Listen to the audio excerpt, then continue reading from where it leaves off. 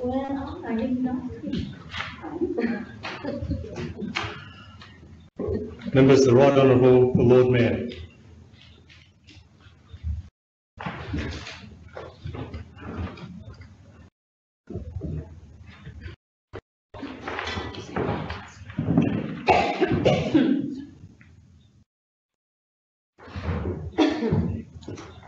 City of Adelaide Council meeting on Tuesday, 30th of May 2017.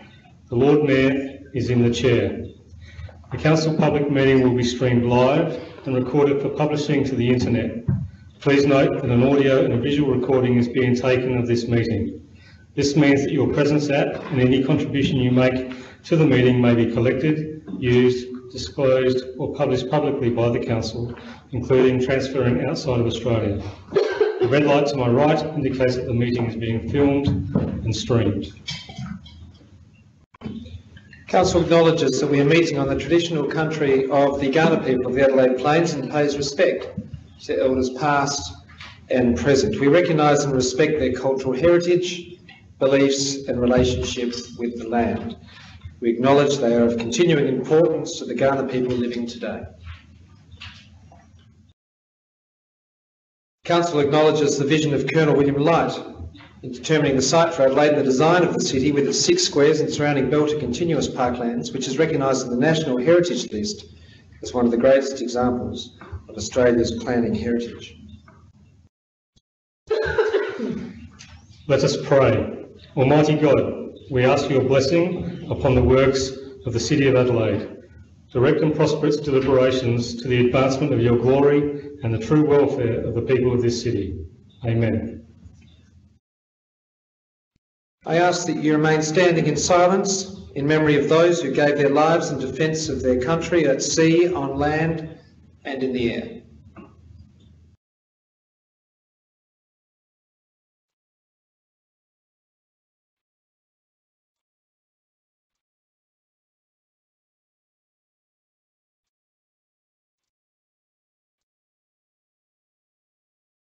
Thank you, members. Thank you, ladies and gentlemen. Please be seated.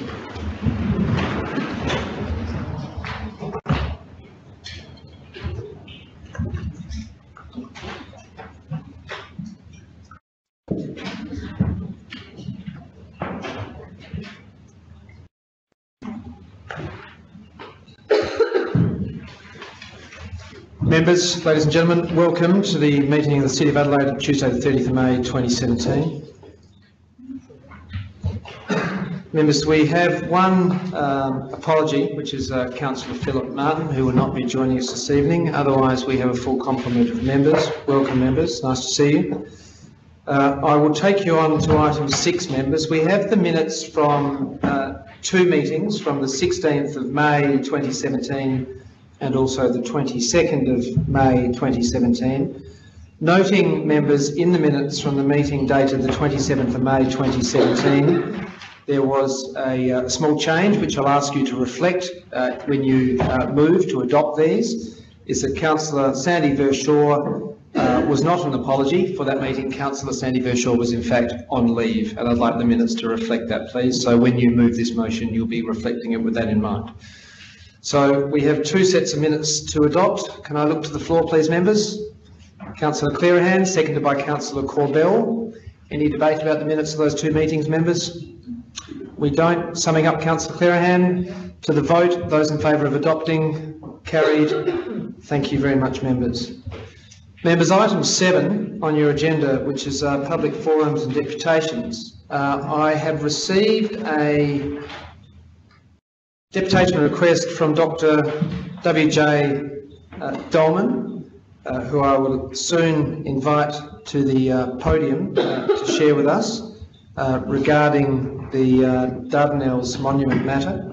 Members, I had 3 other deputations which I've in fact declined, and members, I customarily will decline deputation requests as much as we welcome them, but if they do come in after the prescribed time, which is late on a Friday afternoon, I will customarily decline them unless it is the will of the chamber otherwise. So can I invite Dr. Walter Dollman, if I could please, to speak to us, and then Councillor Wilkinson, we can address the other matter. Doctor, welcome to the Council Chamber of the City of Adelaide. Thank you, Lord Mayor. Councillors, I'm the grandson of Colonel Walter Dollman, who was the pre-war Mayor of the City of Adelaide and the commander of the South Australian 27th Battalion in the Dardanelles Peninsula on the month of September 1915.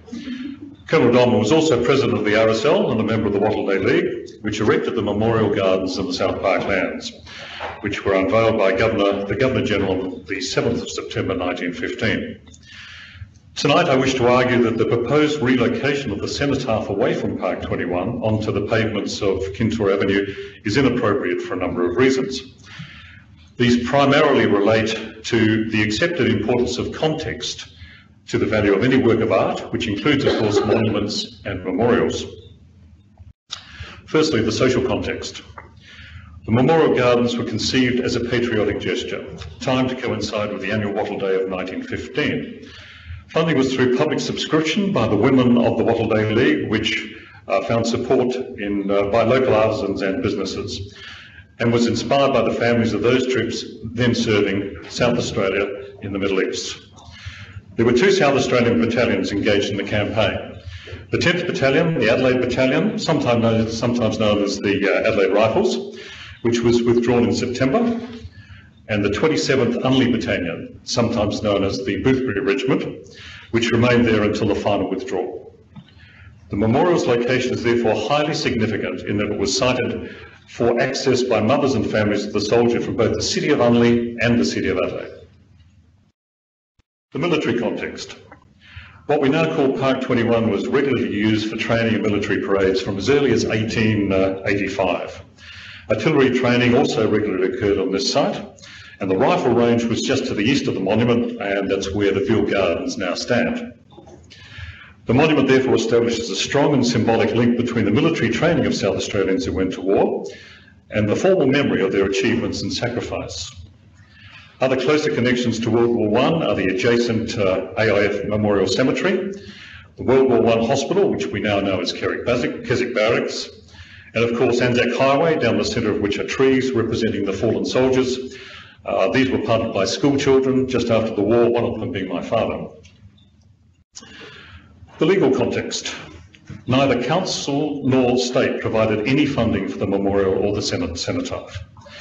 Archived memos between the then town clerk of the City of Adelaide and the head gardener describe a contract with the Wattle Day League whereby all costs associated with the construction were to be borne by the WDL and that council would assume responsibility for subsequent maintenance. This contractual arrangement indicates that ownership of the cenotaph remained with the Wattle Day League and did not pass to the Adelaide City Council nor the state government. The Wattle Day League is now represented as the Wattle Day Association. The Wattle Day Association recently has formally petitioned against the current proposal for relocation. The context of living history. The memorial and monument in Park 21 has continually been used for subsequent remembrance. For many years, ceremonies were held at the monument and plantings conducted to honour VC winners, including Sergeant Inwood, who was a City of Adelaide employee, as well as the women of the Ambulance Corps and others. It has also provided a focal point over the years for the families and now the grandchildren of the soldiers from Adelaide and Unley to quietly reflect and to remember. The context of the cenotaph is integral to the memorial. The monument and memorial gardens were designed by Walter de Rode to symbolise Gallipoli. The uncut blocks of granite represent the rugged hills up which the Australian soldiers had to climb. The flat stone at the apex was meant to denote an achievement, a victory. A cross made from beach pebbles taken from Gallipoli was added later. The garden structure was very significant. In laying out the ground, posts at the front were 4 feet apart. There were 4 quadrants and 4 pathways, each representing the 4th of the month, April of course. And in each quadrant were 25 wattle trees, representing the 25th of the month. In the footpath there were 6 spaces for trees, representing the Australian states. The orientation was to greet the morning sun. The monument was always conceived for a garden arbour setting, hence one of the reasons for its location in the South Park land. The monument should continue to enjoy its open space. In October 1940, the monument and its arbour were relocated only a short distance within the same park, Park 21, onto its current site by the Adelaide City Council. Services are still held at the monument to mark its anniversary, and new ceremonial wattle trees have been planted. The mourning and sadness of local families is linked to both of these adjacent spots. It is therefore a special, if not sacred, site, and must be protected against desecration. The proposed stone footpath site on Kinter Avenue represents the antithesis of the peaceful garden setting envisioned by the Wattle Day League and its families. Like centuries, 5 of the pines representing the state still stand on the original site and are in good health. Doctor, I apologise to interject. I'll afford you a little more time, but I will need you to begin to sum up. I'll do that. Thank you, Lord Mayor. Descendants of the ceremonial wattles remain nearby. If there is to be any move, surely it should be back to where the memorial was originally conceived, a stone's throw away from where it is now, and accompanied by a reconstruction of the timber arbour to again make the memorial complete. Thank you, Lord Mayor. Thank you, councillors. Thank you kindly, Dr. Dollman. And Dr. Dollman, this matter is being considered by the Council Chamber at item 15.5. I will endeavour to bring that item forward on the agenda. Members, I may do this as the first item of motions on notice. So we have 5 motions on notice this evening in your papers. I might bring this item forward to be the first one. So now, members, I had deputation requests from David Farber, Kathleen Muirhead-Kern and Kelly Henderson, of which I've rejected all, and I would stand firm on that unless I have an express different will from the chamber.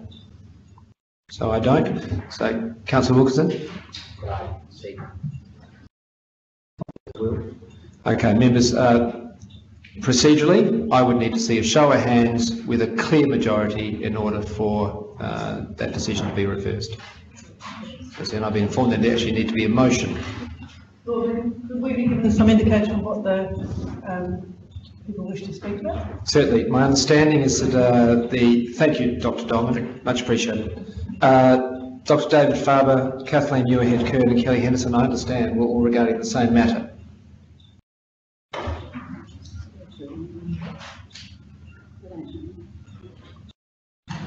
Okay, members, thank you. I will keep without further ado, I'll keep the meeting moving. So thank you, Doctor, much appreciated. Lord Mayor, should you have not allowed question time for anyone that wanted to ask questions of the Doctor? Yes, of course. I apologise, Councillor Rabiat. Does anyone have a question for the Dr. Dollman? And if so, I'll invite the Doctor back to the podium. Okay, Dr. Dollman, I apologise. Please rejoin us. I'm sorry about that. Councillor Clearahan. My question was any committee consulted when the monument was moved? Did you say in 1941? In 1940, there was concern in 1940 that the gardens had fallen into some disrepair. Colonel Dollman wrote several petitions to council to try and have that corrected. The response was that the council decided to move the monument, but I don't believe without any endorsement, certainly not by the RSL. The RSL opposed the relocation to its current site. I don't believe the Wattle Day League was consulted either, as they have not been consulted on the current exercise. Thank you. Thank you, Councillor Clearahan. Councillor Corbell. Thank you. Does the memorial have any connection to the 10th, 27th Battalion, the Royal South Australian Regiment? Absolutely. The current 10th, 27th Battalion is the derivative, I suppose, of these 2 original battalions. It's combined now into 1 battalion, so the 10th and the 27th are effectively the current South Australian Regiment. So there's a direct line to the current battalion, yes. Thank you, Councillor Corbell. One supplementary question. Certainly. Is there any connection between the Wattle League and the 10th, 27th?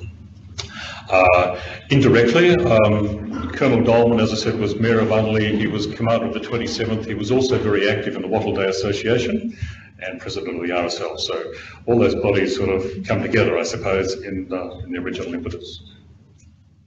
Thank you, Councillor. Councillor Maloney. Thank you. I've just got a genuine question out of curiosity, and I thank you for your deputation, and I understand the history and the connection and what you're talking about.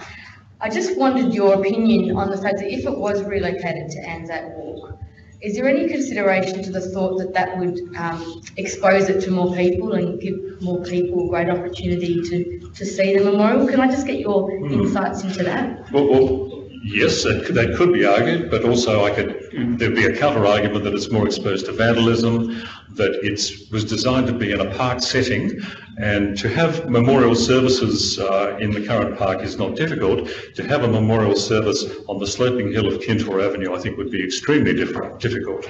So I don't envisage future memorial services associated with that particular memorial, because it just wouldn't be feasible alongside the beeping stoplight in Kintore Avenue. I think a lot of people have been to South Terrace to see it. I don't think it's a great distraction for people to go to South Terrace to see it. This is a very personal opinion, and I could be shot down for saying this, but as a historian and a military historian, I think we're starting to suffer a little bit from military memorial fatigue in that little precinct. And people might be forgiven for coming to Adelaide to think that we are only capable of military memorials as public art.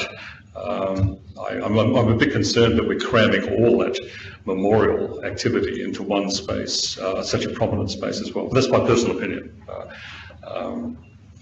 As well. Thank you, Councillor Laney. Councillor Clerihan. And thank you. And just further to that point, are you aware of any connection between this memorial and the memorial in the AIF section of West Terrace, which I understand was the first cross of sacrifice in Australia? I am aware of the first cross of sacrifice. I'm not aware of a direct link, as this memorial, of course, is unique in that it was probably unique anywhere, because it was actually built while the battle was still on. I'm not aware of any other memorial, except possibly the oak tree, which is planted alongside Adelaide Oval by the same organisation, the Wattle Head. I'm not aware of any other memorial which actually put in place while the battle was still underway. So it is unique from that point of view. And a final question, Councillor Corbell. Sorry, you might have mentioned this already. Were you consulted, or was the Wattle Day, to your knowledge, the Wattle Day League consulted in any way by the council administration in regards to its movement? The Wattle Day Association has taken over from the Wattle Day League as the derivative. There was no direct representation to the Wattle Day Association, but the Wattle Day Association became aware and put a submission into the state government opposing the relocation. Thank you, members. Thank you, Doctor. Greatly appreciated. Members, item 8, we have no public forums this evening, members. So item 8 on your agenda is petitions, of which we have no petitions. So I'll take you straight on to item 9. Item 9.1, members, you have advice from the Adelaide Park Lanes Authority and reports of other committees. In this case, it is the Reconciliation Action Plan. So, members, you have a recommendation before you. Do I have a mover? Councillor Clerihan. Your moving is printed, Councillor. Seconded by Councillor Verschoor. Councillor Clerihan, would you wish to speak to the matter? Councillor Verschoor. Sorry, not summed up. And I will hold on. Appreciate the Councillor Verschoor. Members, to the floor. Any questions, queries or debate? Councillor Clerihan. Now I can sum up. You can sum up now, Councillor Clerihan. Members, those in favour? Those against? We carry item 9.1. Thank you, members.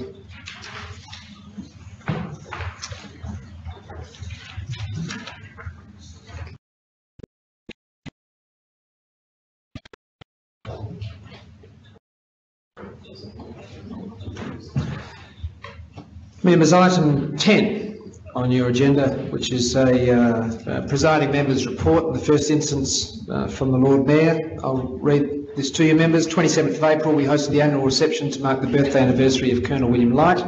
Always a great celebration, members. Thank you for your attendance and support. 28th of April is the Lady Mayoress's Golf Day, and the 29th of April is the Lord Mayor's Golf Day at the North Adelaide Golf Course. Councillor Sandy Wilkinson, thank you for your magnificence on the golf course. Well done. 28th of April, I had the great honour on behalf of Council, with support from Deputy Lord Mayor Hender, bestowing the keys to the City of Adelaide to the Adelaide Crows Women's Premiership team. at a ceremony in the Queen Adelaide Room, as well as that same evening taking part in the installation of the new Anglican Archbishop, Geoffrey Smith. 30th of April, I attended the unveiling of the restored pioneer colonists' portrait mosaics at the State Library of South Australia. On the 2nd of May, I opened the Community Culture Forum at the Minor Works Building. Its purpose to provide input into the City of Adelaide cultural strategy, and thank you to Deputy Lord Mayor Megan Hender for hosting a significant portion of that summit, and to Councillors Philip Martin, Councillor Sandy Verschoor, Councillor Sandy Wilkinson also for attending. Also, the Lady Mayoress and I attended the National Trust 180th anniversary celebration of Colonel William Light's District of Adelaide survey. In the month of May, I hosted the Lord Mayor's Precinct Forum and the Lord Mayor's Business Forum. 20th of May, Lord Mayor's Commercial Property Owners Workshop, as proposed by Councillor Philip Martin, was attended by approximately 20 City of Adelaide property owners. I believe Peter Tunno was there. Thank you very much, Peter, who's in the gallery with us today. I appreciate that the attendance of Councillors Alex Antic, Councillor Natasha Malani, Councillor Hussam Abiyad, Councillor Philip Martin and Councillor Sandy Wilkinson at that event. 25th of May, Bioenergy Breakfast and the biggest morning tea event for Cancer Council of Australia, held at the Darling Building, in fact on the roof of the heritage listed Darling Building on Franklin Street. If you haven't seen that building, members, I do encourage you to contact administration, who I'm sure could work with the owner for a tour. It's a magnificent restoration. On the 26th of May, I attended the National Sorry Day event at Dardanelles and officially opened the new 115 King William Street commercial office building with the owner, Greg Hicks. The Lady Mayoress and I also addressed the Australia-Indonesia Youth Association of South Australia at the University of Adelaide to discuss the importance of internationalising Adelaide's economy and growing relationships between Indonesia and South Australia. Last week I had the pleasure of welcoming delegates of the 2nd Australian Smart, last night, should I say, members, and also this morning. I had the pleasure of welcoming delegates of the 2nd Australian Smart Communities Conference, which is being held at the Adelaide Convention Centre, and with more than a dozen mayors from around Australia and a number from Europe in attendance. We launched the Carbon Neutral Partnership Program last night, whereby 40 Adelaide businesses have signed on to the program to work towards carbon neutrality for their own commercial operations. On the 3rd of May, the Lady Mayoress launched the City Library exhibition for Queen Adelaide to celebrate the Adelaide Libraries program during South Australia's History Festival. 5th of May, the Lady Mayoress spoke at the Royal Commonwealth Society National Conference on the topic of peace and the Commonwealth. The Lady Mayoress attended the Starlight Day at the Women's and Children's Hospital, participating in superhero cape making, and joined in the disco with the children. On the 31st of May, the Lady Mayoress will host a History Festival event, which is tomorrow at the Town Hall, about the life and times of Lady Malden, who was a mining magnate in her own right and wife of the Lord Mayor Frank Beaumont Malden. 2nd of June, Lady Mayoress will address a Historical Society of South Australia event called Her Story for Love and Duty. Members, could I have a member move that verbal report be accepted? Thank you, Councillor Clerihan, seconded by Councillor Corbell. Those in favour, members? Thank you. Members, I have a secondary item with regards to my presiding member's report. Now, I understand, members, this item may have been emailed to you this afternoon, and it's on your desk. Now, members, this is the presiding member's report titled Recent Planning Announcements. As you may be aware, yesterday, members, Deputy Premier John Rao on Lee Street, I understand, and the Deputy Lord Mayor was there, announced a number of changes to various planning legislation, notwithstanding, and also including the 30-year plan for Greater Adelaide, the Capital City Design Quality DPA, North Adelaide, Large Institutions and Colleges DPA, former Channel 9 Site DPA, Heritage Places, Institutions and Colleges DPA with interim effect, and a number of other matters which probably have more statewide significance. So, members, that is a for your information report which we asked to be distributed to you today by administration. So could I please have a member move that for noting? Councillor Wilkinson, seconded by Councillor Milani. Any debate, members? I'll put that to the vote. Those in favour to note. Those against, we carry. Thank you very much, members, and that concludes item 10.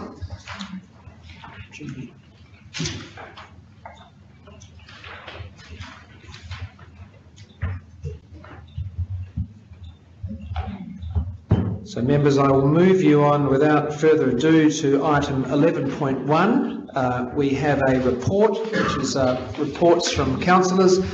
Members, could I have a mover? Could I have a seconder, please, members?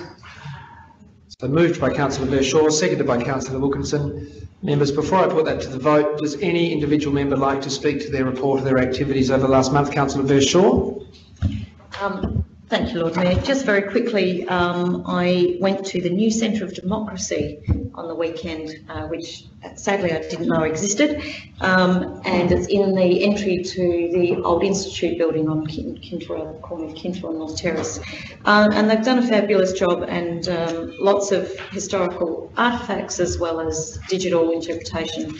And I would just implore everybody to go and have a look when you've got some time. They've done a really lovely job, and all the displays and everything will be changing. The display that pertains to the City of Adelaide is the registry from the 1800s, which shows the first female vote at a local election.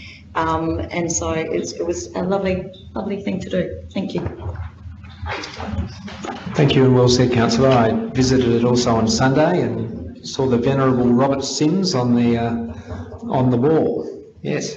Members, any other further discussion? So Councillor Verschoor has moved to adopt, so I'll put that to the vote. Those in favour? Those against? We carry. Thank you very much, members, which takes us on to item 12 on your agenda, members. Our first item is item 12.1, which is page 8 of your papers, which is Outdoor Dining Transition Plan. You have a recommendation before you, members. Do I have a mover? Councillor Abiad? Sorry, Lord Mayor, I don't support the recommendation, and I wanted to come. I'm happy to have someone else move it, and I'll move an amendment, or happy to have a chat about it, whatever you suit. You can, I'm in your hands, Councillor. You can move an alternate motion, or you can have another mover. Another mover can move the recommendation, and then you can amend. Your decision. Happy someone else to move, Lord Mayor. Happy to debate it a little bit more, give them more time. Noted, Councillor.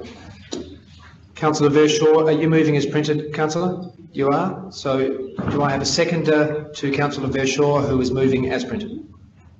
I'm happy to second it. Councillor Clearahan. So Councillor Verschoor, the floor is yours.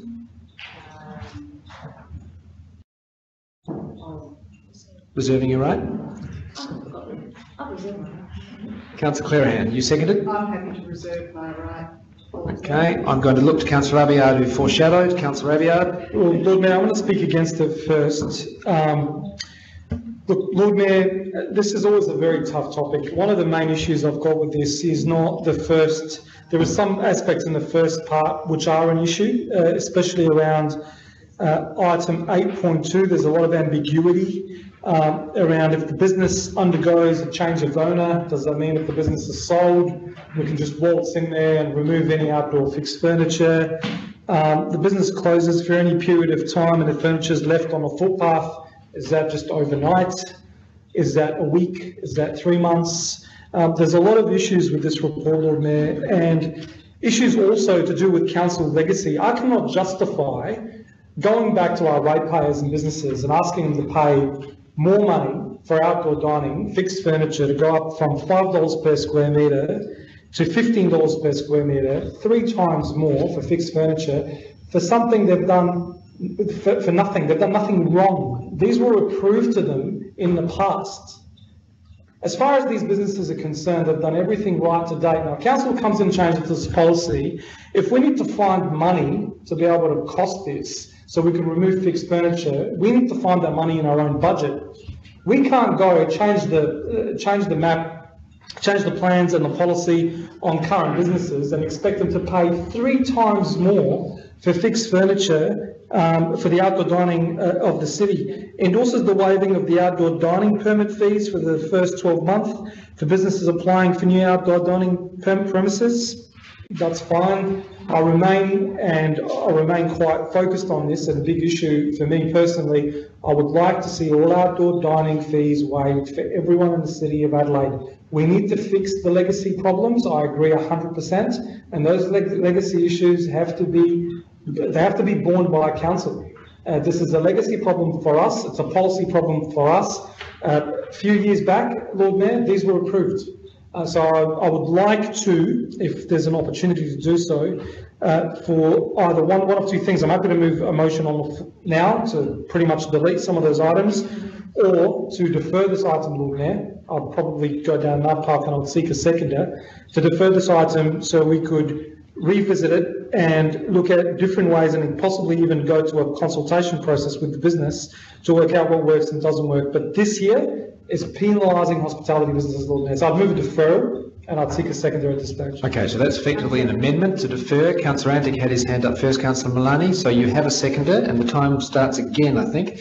So you can speak to as to why you believe a deferral will be the... I think a deferral is important, Lord Mayor, because on a daily basis I've been asked from hospitality businesses, what is happening to the fees? What can we do, what we can't do? To go back to them with a solution which basically says if you have fixed furniture on your footpath, which have complied for years and years and years and years, now we're going to charge you 3 times, which is a penalty, unless you remove those furniture at your own cost. That's very unacceptable. I agree that there's a cost there to be borne, but that cost cannot be borne by the ratepayers. It has to be by the City of Adelaide, because we have decided to change the policy. It's a terrible policy, allowing such infrastructure on public space. For example, to give an example, in the case of Alfonso or some of the installations on Rundle Street is an issue, but a previous council have supported those decisions.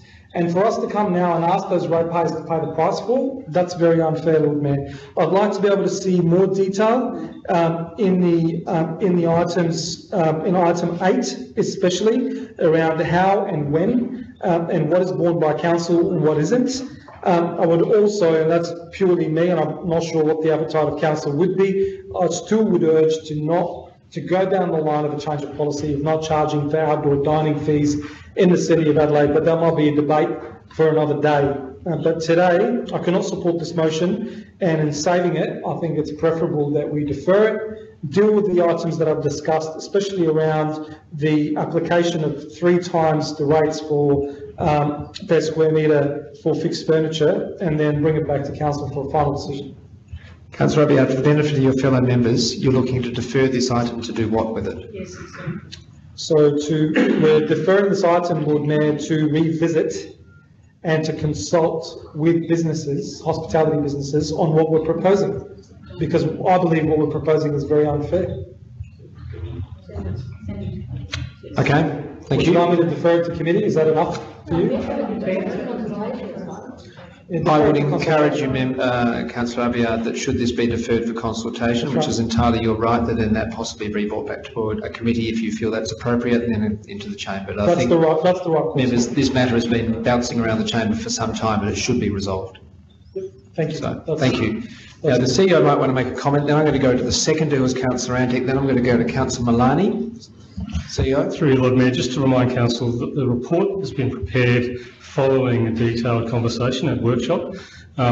It is entirely appropriate if Council wishes to defer. There is no time sensitivity with this report, and it may well be that you may wish to note the report, but require administration to consult on the content of the report before bringing it back to Council. That might be a way forward for you to give you more comfort. But just to explain once again, the report was drafted directly as a result of the conversation that was occurred through Council at the workshop. Okay, Councillor Antic, you seconded. Would you wish to speak? Okay, Councillor Malani. Thank you, Lord Mayor. Look, I was going to pick up on the point the CEO made. Is we have workshopped this, and I guess one of the queries I had and why I support the deferral is I fully recognise this is complex and we've had the debate. However, my view is in that debate, there was no policy on this. So we're starting from a messy space to get a policy in place. It's always harder when we start in that environment. But my recollection from the workshop conversation is that there is going to be examples where the transition from fixed furniture to removable furniture is going to be on a customised case-by-case basis. So the reason I don't support this, the reason I want to workshop more, is it just lacks flexibility for me. I know we have to enter this space, I get that, but this to me is too much red tape for this policy. This policy has to have a way more space given for transition in terms of time, rules and the costing. So I know we have to put a policy around this, we've got to do it, but I just think that there is a lack of flexibility and customisation required. Let's take the Lion Hotel, for example, and the conversation you have with someone like them versus another sort of cafe owner. The premise opposite it is about to be tenanted with fixed furniture. It's part of the offering. So there has to be some customisation around the conversation and how we deal with these fixed furniture scenarios. And I just don't think this is a transition plan. It's a very hard line in the sand. I think we need to just give it some more consideration. Thank you, Councillor Maloney. Deputy Lord Mayor, followed by Councillor Wilkinson. Lord Mayor, I can't support the amendment, although I might have supported just a plain old deferral to committee so that we can have a bit more of a discussion about it. But as the amendment stands, it's deferred to revisit and consult with hospitality businesses on the proposal. And I think we've been doing a lot of consultation. We've been out marching the streets, talking to businesses about their specific circumstances and how this would impact on them. So I think our consultation has been significant, and I'm not keen to do that again. So I've got a question before I make some additional remarks. If this matter is deferred, well, first of all, if it was just deferred to committee, when would it first come back to committee? When would be the first opportunity for it to come back to committee? CEO. Yeah, through Lord Mayor, I understand we could have a discussion at the workshop next Tuesday, a short discussion, but we may need to reschedule for a detailed discussion, and that could be a couple of months. Okay, so another question about the impact of this, given that we're just about to move into a new financial year fairly soon. What's going to be the impact if we don't have a new policy in place? Claire Mockler, thanks. Through the presiding member, the fees were waived for outdoor dining for this financial year only, and the draft budget as it currently stands reinstates those fees. That was my recollection. So look, I can't support it as it currently stands. I would support just a simple deferral so that people could have the discussion if they wanted to have a further discussion. I'd also like to just indicate that and foreshadow, I guess, if this doesn't get up and we go back to the original motion, my intention was to introduce an extra paragraph, which is, and I'll give you that information now just to give you a heads up, that we note that the administration will work with large hotels and pubs with fixed outdoor dining furniture when a transition is triggered to determine on a case-by-case basis whether a transition to removable furniture is practical, taking into account public and staff safety, operating hours, storage issues, the size of outdoor dining area and any other relevant considerations. Now that paragraph has been drafted by the administration. It was already their intention, although I don't think it was as apparent. It certainly wasn't apparent to me on the reading of the report. Their intention is to treat particularly hotels who have much longer trading hours than the odd, a cafe, for example, to treat them with in a different way. And as an example, the Stag Hotel, as I understand it, has recently negotiated with council to put in new fixed outdoor dining because they've upgraded it and been able to convince our staff that it's in the interests of the city and the business that they be allowed to put fixed furniture there as opposed to removable furniture. So what our staff, I think, is trying to indicate is that they are taking a flexible approach, a case-by-case approach where it's required, and that I'd like that flexible approach actually built into the transition plan so that it's much more explicit within the transition plan and people understand that that's what is the case. I also think there's a point that could be made that just as we have an encroachment policy, there are opportunities where people want to argue argue that their circumstances fall outside the encroachment policy, that they can potentially bring it to council and say, this is a different set of circumstances, and we would like to be considered in a different way. We understand it's not in accordance with your policy, and give them an opportunity to argue it in. So that would be the amendment I'd foreshadow if the deferral motion doesn't get up. Thank you, Deputy Lord Mayor. Councillor Wilkinson, you're speaking to the amendment. Yes, I won't support the amendment. I would support what the Deputy Lord Mayor is talking about with her amendment as well. I think discussion with the administration sounds eminently sensible. I can think of examples myself, the Austral Hotel with its tiled seat on Young Street, the fixed tables at the Lion Hotel, and the new seat was done at the Stag as a bench type seating, and it's not the sort of lone table thing. And if we had had this policy in place sooner, then we wouldn't get the situation where, as Councillor Malani refers to, directly opposite the Lion, where the property is being re-offered with the fixed tables as part of the offering. Whereas if we had this policy in place, we could have seized on that opportunity, got rid of all those fixed tables, and then when the new regime comes in, so now that opportunity's been lost. And Councillor Abiad referred to the rate, being tripled. Well, it's going from 1 threepence a day to 3 threepence a day compared to the internal rent that these properties are paying. It's an absolute peppercorn rent that is being charged. So it's 3 peppercorns rather than 1 peppercorn. So I think the administration is eminently fair, and there needs to be some motivation for people to transition from fixed furniture to non-fixed furniture. If it's so cheap, why would you bother? Why would you bother getting rid of your fixed furniture if there's no cost penalty associated, which is what it sounds like Councillor Abiad is seeking to achieve, which I think would achieve nothing. So I foreshadow I'd support the second the Deputy Lord Mayor's amendment if this is lost. Thank you, Councillor Wilkinson. Members, no further debate. I will take this back to Councillor Salami. You'd like to speak to the proposed amendment, which is to defer. Yeah, I will. I don't support the deferral because I don't support any other consultation. I think we're making a very simple process and issue very complicated again. In fact, if it doesn't get deferred, I foreshadow an amendment to take on Councillor Deputy Lord Mayor Hender's paragraph plus the deletion of point 4 and the deletion of first 12 months in point 5.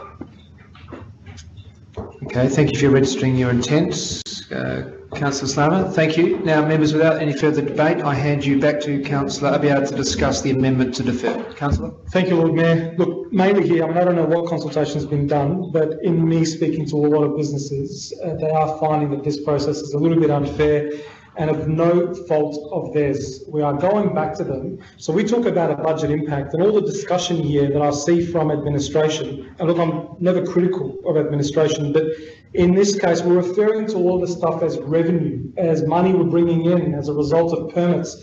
These businesses are already doing it hard in our city. We have an increase in hospitality business, an increase in competition. They contribute to our vibrancy in the city. To go and add to the bottom line a 3-time expense, and to Councillor Wilkinson, it might be pittance because of whatever salary he makes. But to these people, every dollar matters. When you're changing a permit from $500 to $1,500 a year, that impacts your net revenue return for that business. It means more coffee sales. It means less staffing. It means less money you take home. These things have an impact on business. And I, for one, stood for this council to cut down red tape and to minimise cost of business. We are basically saying in this policy, Lord Mayor, that we're going to go back and charge 3 times more for no reason, as a penalty. So maybe they feel the pain and they remove it. I prefer the carrot approach for us to go to those businesses and say, look, this was not your fault. Those outdoor fixed furnitures, that's not your fault. We have a fund. Are you prepared to contribute 50% to new outdoor dining if we also give you a little bit of money? That's the approach council should take. And I would support Councillor Slama's motion in removing item 4. I think that's definitely a big one for me there. and also the 12-month, and with the addition of whatever the Lord Mayor proposed, I don't have a problem with that either. But look, I'd urge members to consider the hospitality businesses we are adding an impact on in this specific case. This policy is designed to penalise those businesses, not to reward them, not to work with them to get a good outcome. And that's the problem I have with it, especially item 4, and especially the lack of clarity around item 8 in our policy. So I'd ask members to support the deferral and to consult with the businesses impacted and get that response back. And if not, we've got a possible amendment from Councillor Aslama to hopefully debate and discuss. Members, you have an amendment to defer before you. Those in favour? Those against? The amendment to defer fails, so we go back to the substantive, which was the recommendation at this point in time as moved by Councillor Verschoor. Deputy Lord Mayor, you foreshadowed first, so the floor is yours. So, Lord Mayor, I move as printed, but with the additional paragraph that I dictated previously becoming the new paragraph 2. Do you want me to dictate it again? Okay, so Dealane, it's already been moved as printed, so you're moving to amend the substantive. Yeah, I beg your pardon. Okay, I'll just have you read that out, and then I'll take the seconder of Councillor Wilkinson, but we'll give the members the benefit of reading what you're going to do first. Sorry, note the administration will work with large hotels and pubs, this is a new paragraph 2, with fixed outdoor dining furniture when a transition is triggered, to determine on a case-by-case basis whether a transition to removable furniture is practical, taking into account public and staff safety. DLM, could I please encourage you to slow down? We're having a little problem keeping up with you. Case-by-case basis, whether a transition to removable furniture is practical, taking into account public and staff safety, operating hours, storage issues, the size of the outdoor dining area, and any other relevant considerations. Okay, DLM, can you please check your screen in front of you? Okay. We're just going to confirm that your wording is accurate to what you are.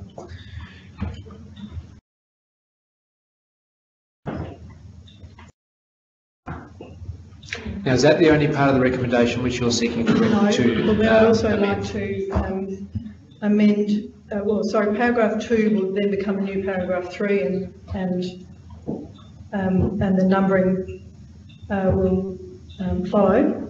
And then in what is currently paragraph, or what in the original motion was paragraph 4 and now becomes the new paragraph 5, I'll change that to $10 per square metre.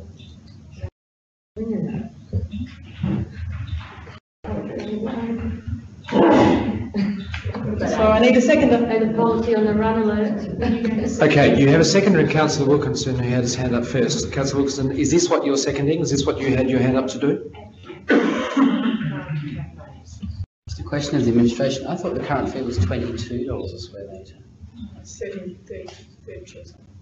This is an additional cost for fixed furniture. Oh, right, I see. Yeah. Okay, I'm happy to up that then. Okay, so Councillor Wilkinson, you are the seconder. DLM, would you like to speak to your this matter, and then I'll look to your seconder, then I'll look to Councillor Malani. So, Lord Mayor, I think I've already made the point to some extent, and that is what I'm trying to do is actually articulate what is it's already included in paragraph 12, but is not, I think, articulated, or certainly I didn't pick it up. So it's just making explicit what was already included in the report, that the administration does seek and is intending to continue to seek to work with individual business owners to make sure that this is not a draconian measure for them. I also do just want to point out that this additional fee, this charge that we're placing, this outdoor fixed outdoor dining fee, the fee only applies to fixed furniture. The additional fee only applies to fixed furniture. There's a standard cost for any outdoor dining, and it's in the vicinity of 32, I think, or 30. It's in any event, it's in the report. There's $34. 34 for ordinary businesses, 39 for businesses per square metre for businesses in the central activity in main streets. And what we're talking about is adding an additional, if you accept my amendment, an additional $10 to that for outdoor, for fixed furniture, just to make the point that we treat fixed furnishings differently than we do movable furniture. It's not supposed to be a penalty, it's really just making the point. And can I draw your attention to the fact that this is $10 per square metre per year?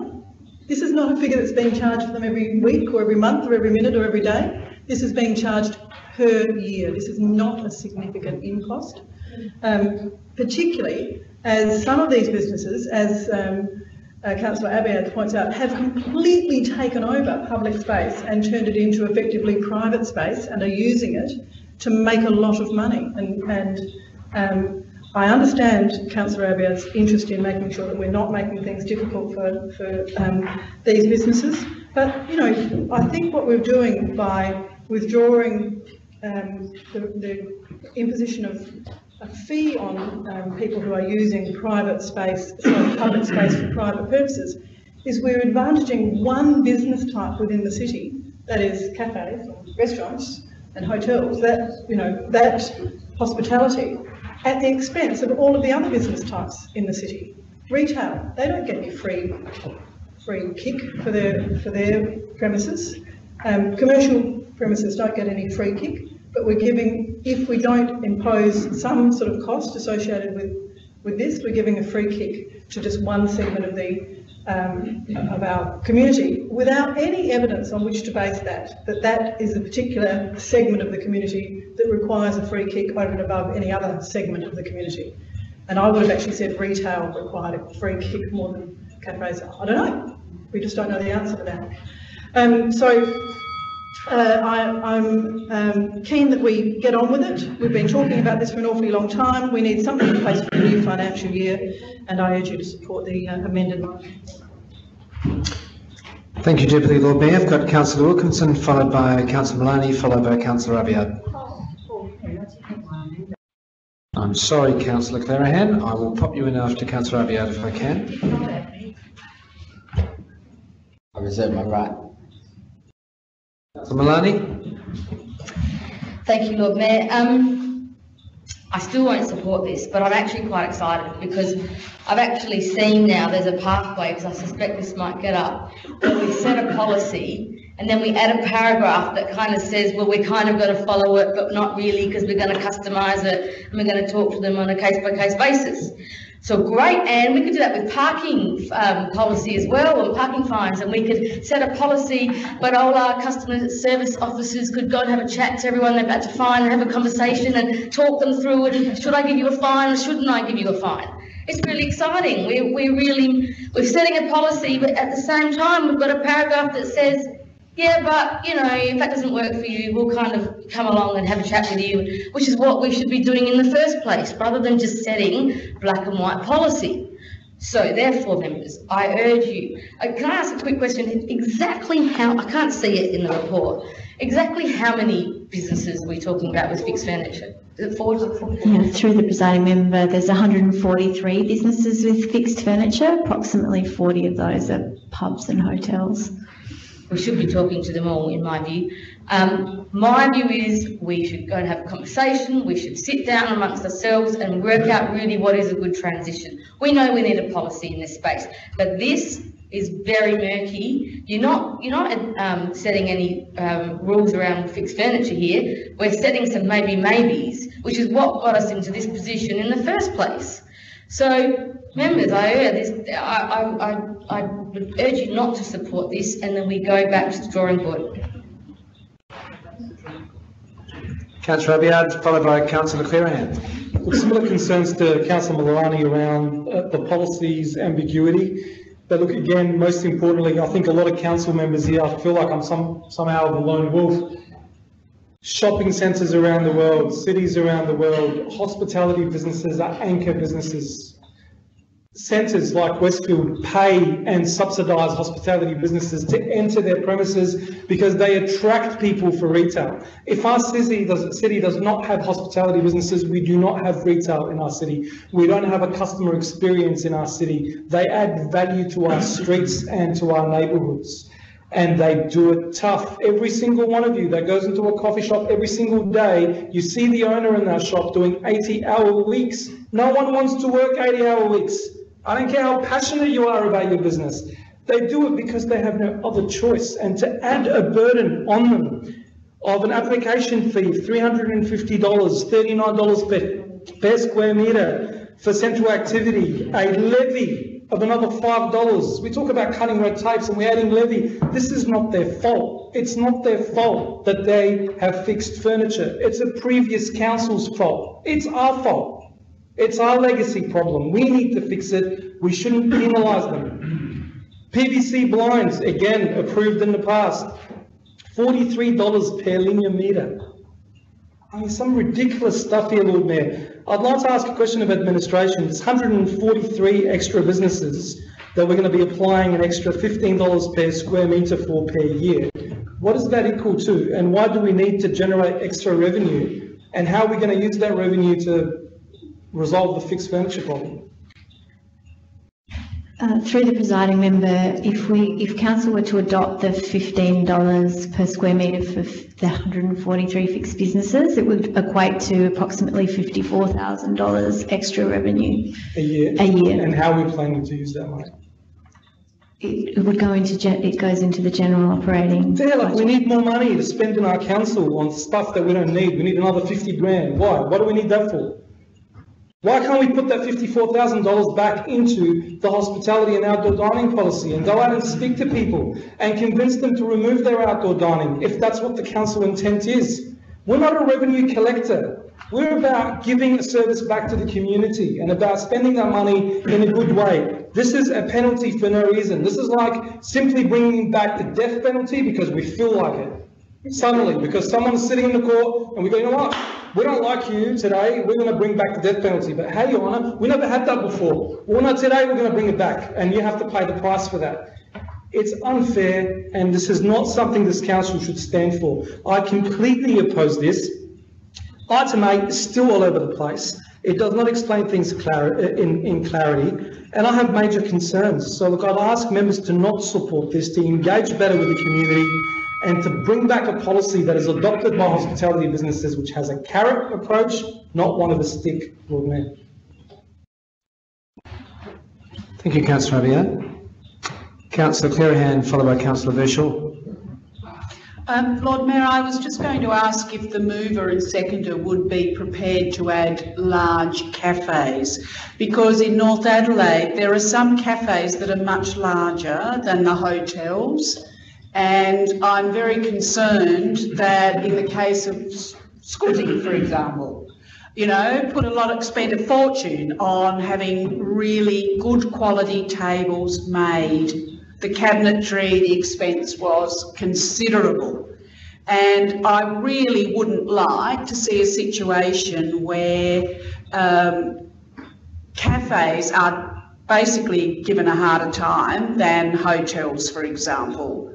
And so if we're going to be customer-centred, customer-focused, if we're prepared to actually negotiate the transition with our businesses, I think large cafes could very easily be added to that amendment put forward by the Deputy Lord Mayor.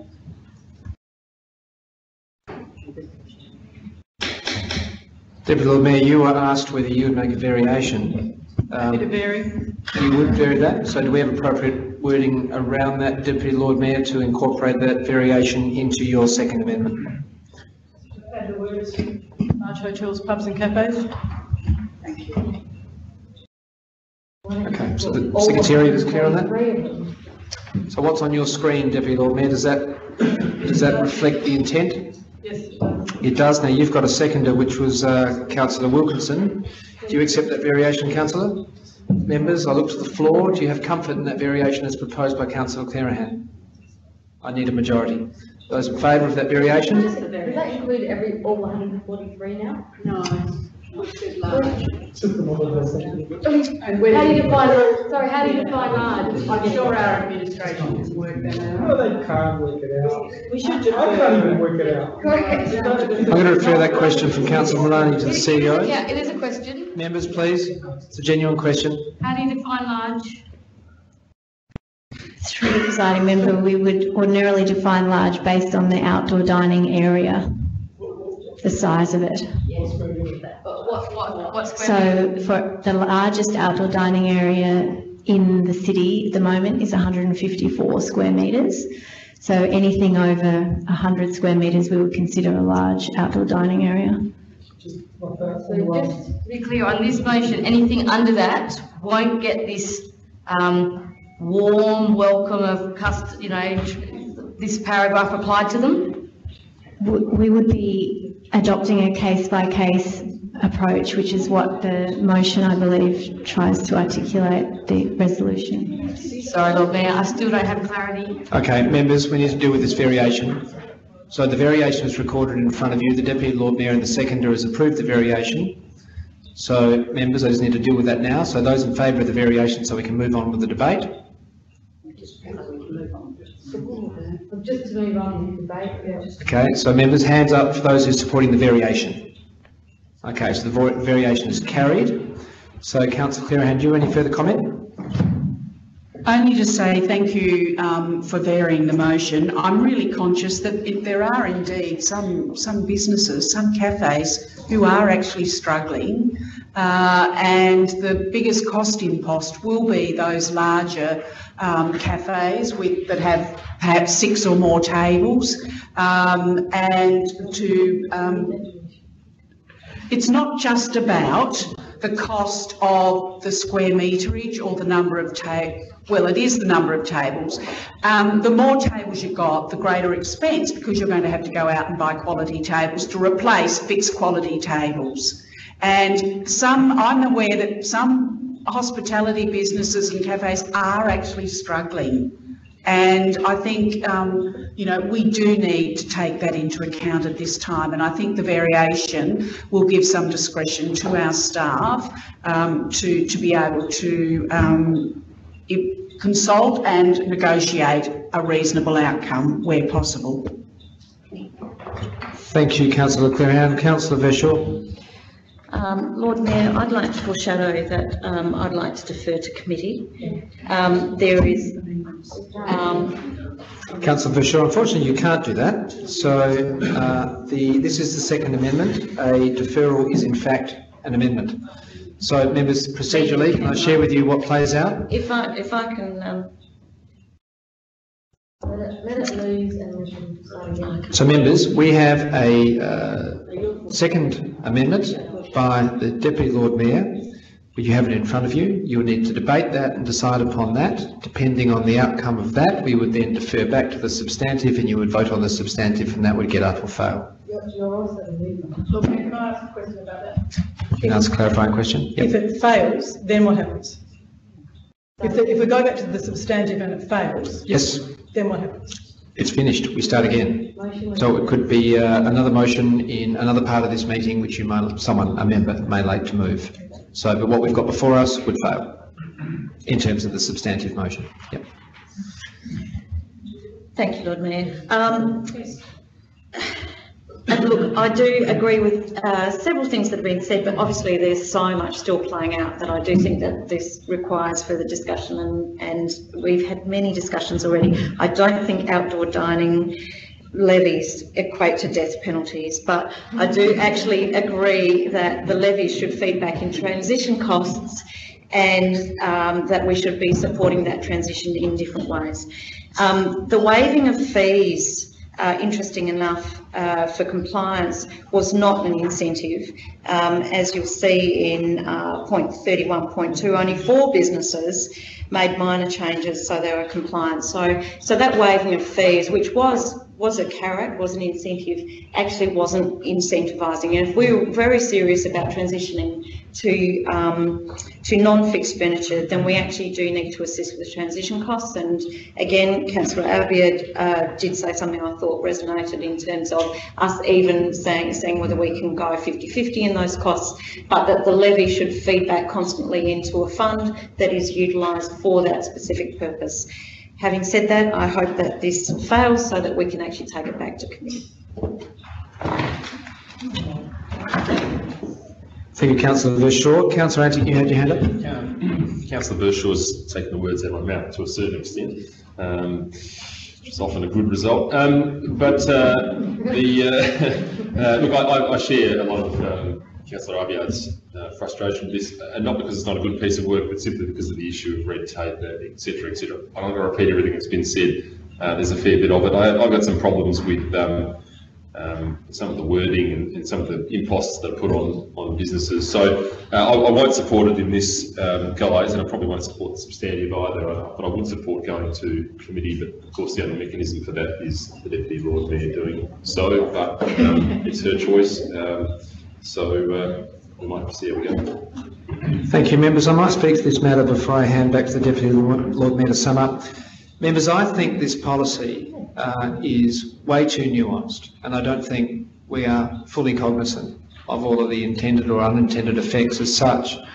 My own personal position on this matter is that it be deferred to a committee, not to consultation, but to a committee, whereby members you work through each of the recommendations that you may have before you and the information you have.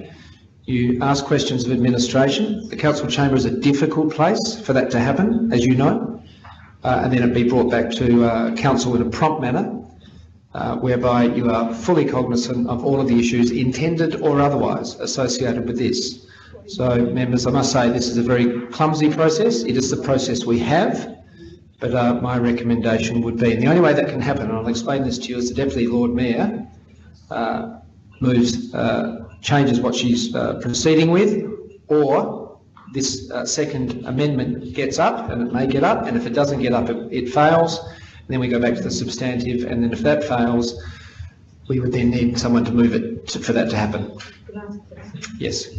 Lord Mayor, if this failed and the substantive failed and everything failed, wouldn't it just go back to a workshop, just out of interest? It would go into no man's land. I would then need a member to move for it to go somewhere, which could be a fairly straightforward process.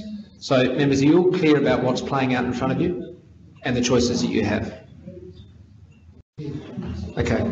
So I don't have any further comment. I'm going to go back to the Deputy Lord Mayor. We have the second amendment in front of us, which is on your screens. Deputy Lord Mayor, to sum up. So my question, Lord Mayor, is can I make a variation as enormous as varying my motion to defer into, before I sum up, to defer?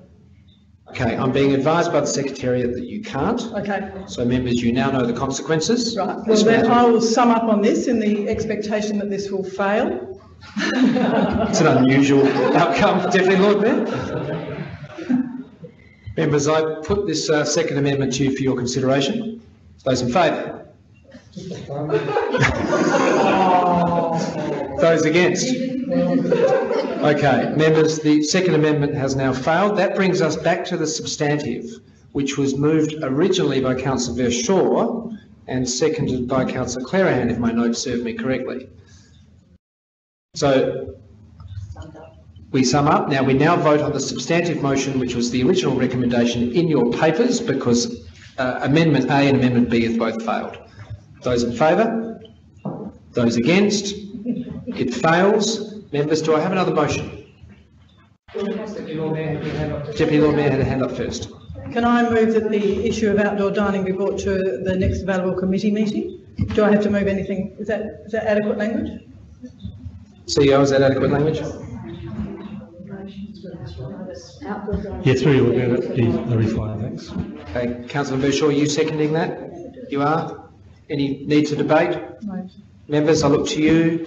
Summing up, Councillor Clerihan, do you wish to speak? No, I put it to the vote. Those in favour? Those against? We carry. Members, the CEO takes a deep sigh of relief. And we move on. So members, I take you now to item 12.2 on, and members, thank you for your debate. Greatly appreciated. Members, I take you to item 12.2 on your agendas.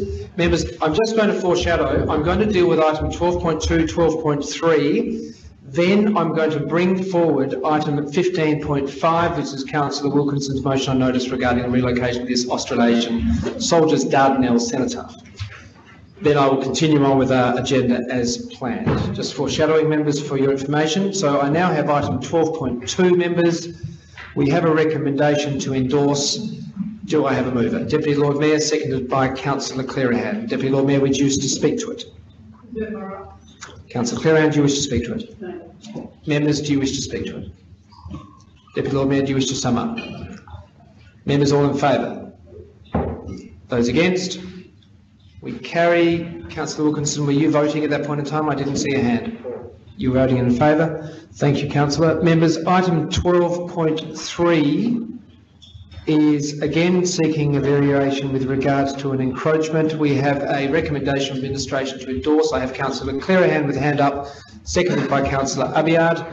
Councillor Clerihan. Lord Mayor, this has been almost another one of those blighted sites. It's had many applications and it's been quite some time since any work's been undertaken on this site. In fact, I think it's a necessity for what is on there now, which is incomplete, to be removed before it's like rubbing it out and starting again. So it would be fantastic if we could actually see some development happening on this site in this very small street and back lane, which also happens to be a thoroughfare. Thank you, Councillor. Councillor Abiad, you seconded? Happy to reserve my right. Members to the floor. Councillor Wilkinson. This site, unlike other sites, is an incredibly small site where the width of the dwellings is less than 4 metres. We've had other developments where people have, in my view, greedily pushed their balconies over the footpath just to gain more floor space. But here, the site is such a small one that actually, you look at the plans there, you can see that you could not get any tighter. So, I think there is justification for the encroachment in this instance. So I support this. Thank you, Councillor. Members, any further debate? I hand you back to Councillor Clerihan to sum up, who has done so. Members, those in favour of item 12.3? Those against? Councillor Abiad, were you voting at that point in time? I voted already. Voting in favour. 12.3 carried. Members, I'm now going to take you to item 15.5. This is a motion on notice from Councillor Wilkinson. It is page 123 on your papers. Councillor Wilkinson, the floor is yours. Thank you, Lord Mayor. Members, I've put before you the motion as in the agenda papers, and note that I have been provided from the administration the reports. Seeking a seconder. Councillor Corbell, seconded. Councillor Wilkinson. If one looks at the original reports that were put to us, there was a request about moving the cenotaph to Kintore Avenue, and there was some background provided, but the background, perhaps for reason of limited time to prepare or something like that, but nonetheless, the full background in terms of the significance of this cenotaph to the city of Unley, as well as the city of Adelaide, was not there, and that is fundamental to how this cenotaph came to exist, because it was put up by the battalions of the 27th Battalion from Adelaide and the 10th Battalion from the city of Unley, and it was built by Walter Thoreau of Unley, and he was a notable mason and builder in Unley, and it was done for the wives and mothers of the fallen from those regiments in Unley and in Adelaide. And of the Adelaide regiment, many of them came from the southwest corner of the city. In fact, Lance Campbell, who wrote an article about this in Essay Life, told me that Maxwell Street was known as the street of war heroes because there were so many fallen sons that came from that street alone. And it has a lot of significance to people in Unley and the southwest of the city. And Mayor Lachlan Klein from the City of Adelaide is also concerned, and he was endeavouring to, I'm not sure if this has come through to us, but write to us before this meeting, urging us to basically leave it in the South Parklands and optimally move it to its original location, Sir Lewis Cohen Avenue, where the circle of pines and the wattle trees still remain. The Unley councillor has also moved a motion for the Unley Council going up to the next Unley Council meeting, urging for us to leave the thing in its original location and optimally move it back to its original location rather than move it to Kintor Avenue, where it's really just a corralling of sort of various things, and where certainly a visual feature is intended to go, but a new modern feature that maybe monuments, the Treaty of Versailles in 1919 might be a fitting new edifice that could be located in the location that has been made for this in Kintor Avenue, and that would be a fitting way of commemorating the end of the First World War and the beginning of peace. And Mark Boucher from the Pulteney Grammar School and the Legacy organisation has also written to us, and they have expressed their desire along the same lines, and it has connection with students of that school. Councillor, I need you to conclude your arguments or seek the comfort of your chamber for an extra 2 minutes. Happy members, I need to put that to you, an extra 2 minutes for Councillor Wilkinson. I've got a majority. The floor is yours. And they've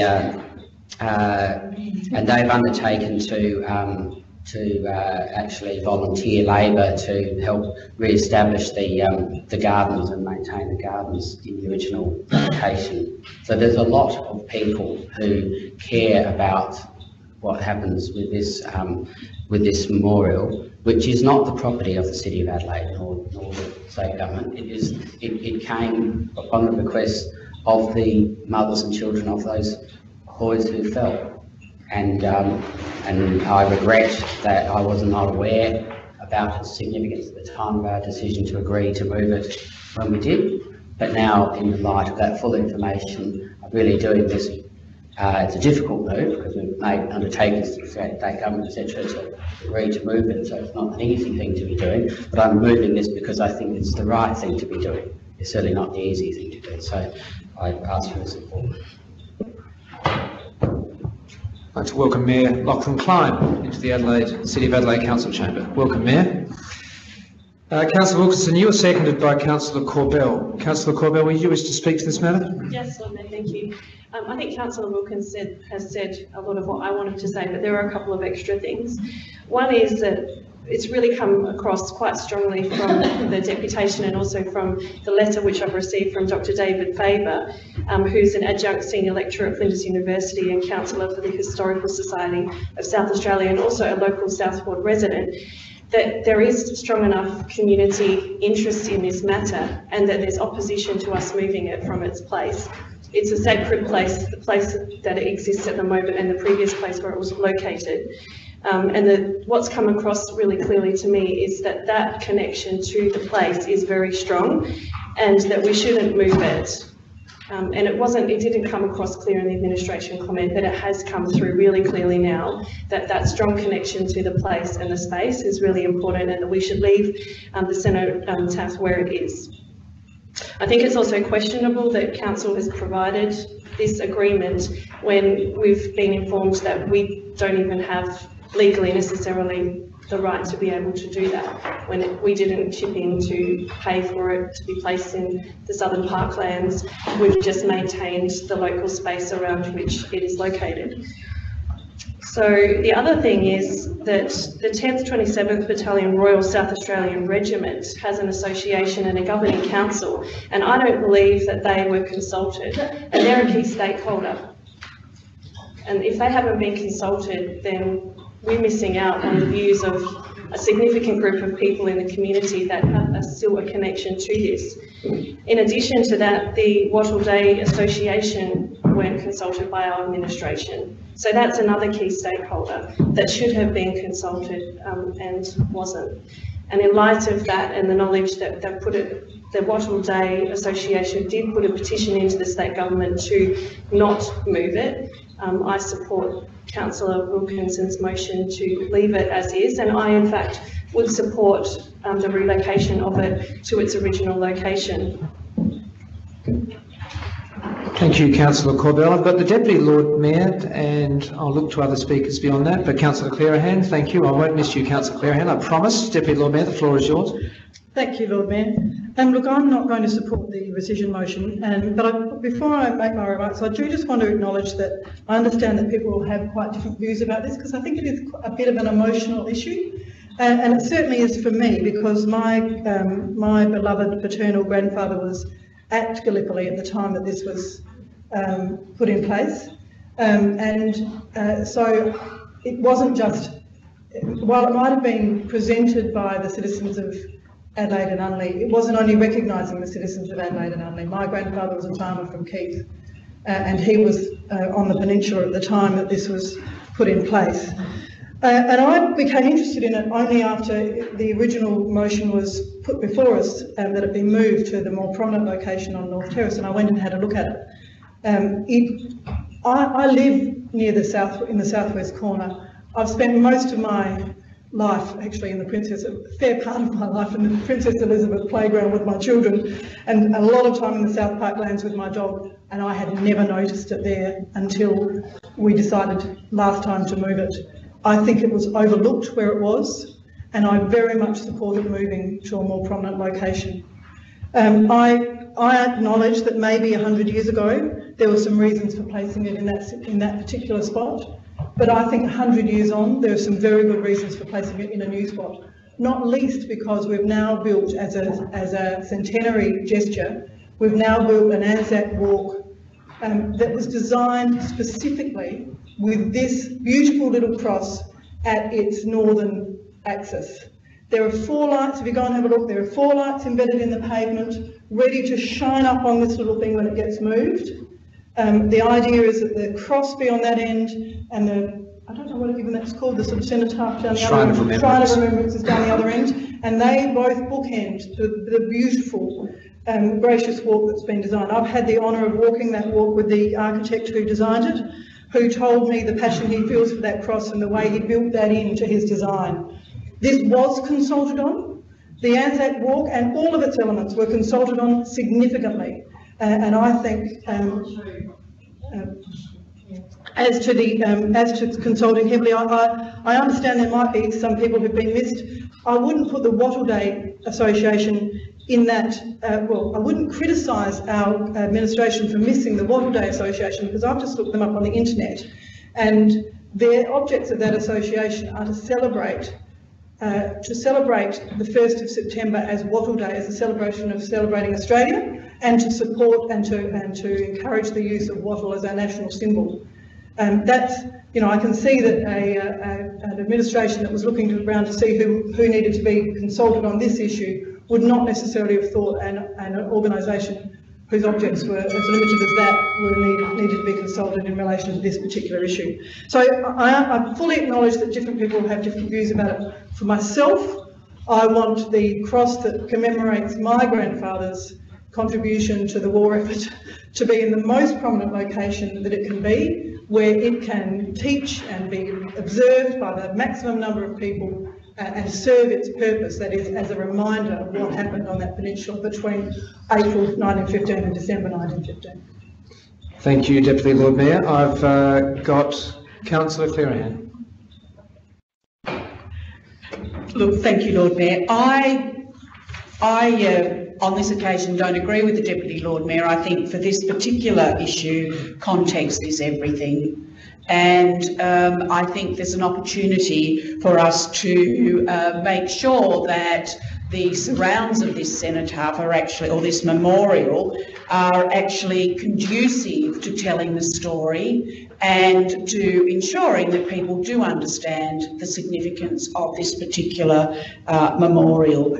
My question, Lord Mayor, was if this is revoked, could I have a comment from administration as to whether Councillor Wilkinson's motion is sufficient to alert Dipti, who I understand are probably ready to go full steam ahead, to the fact that this motion has, to this decision has been reconsidered by Council, and who would then be responsible for reconsidering the removal of this memorial.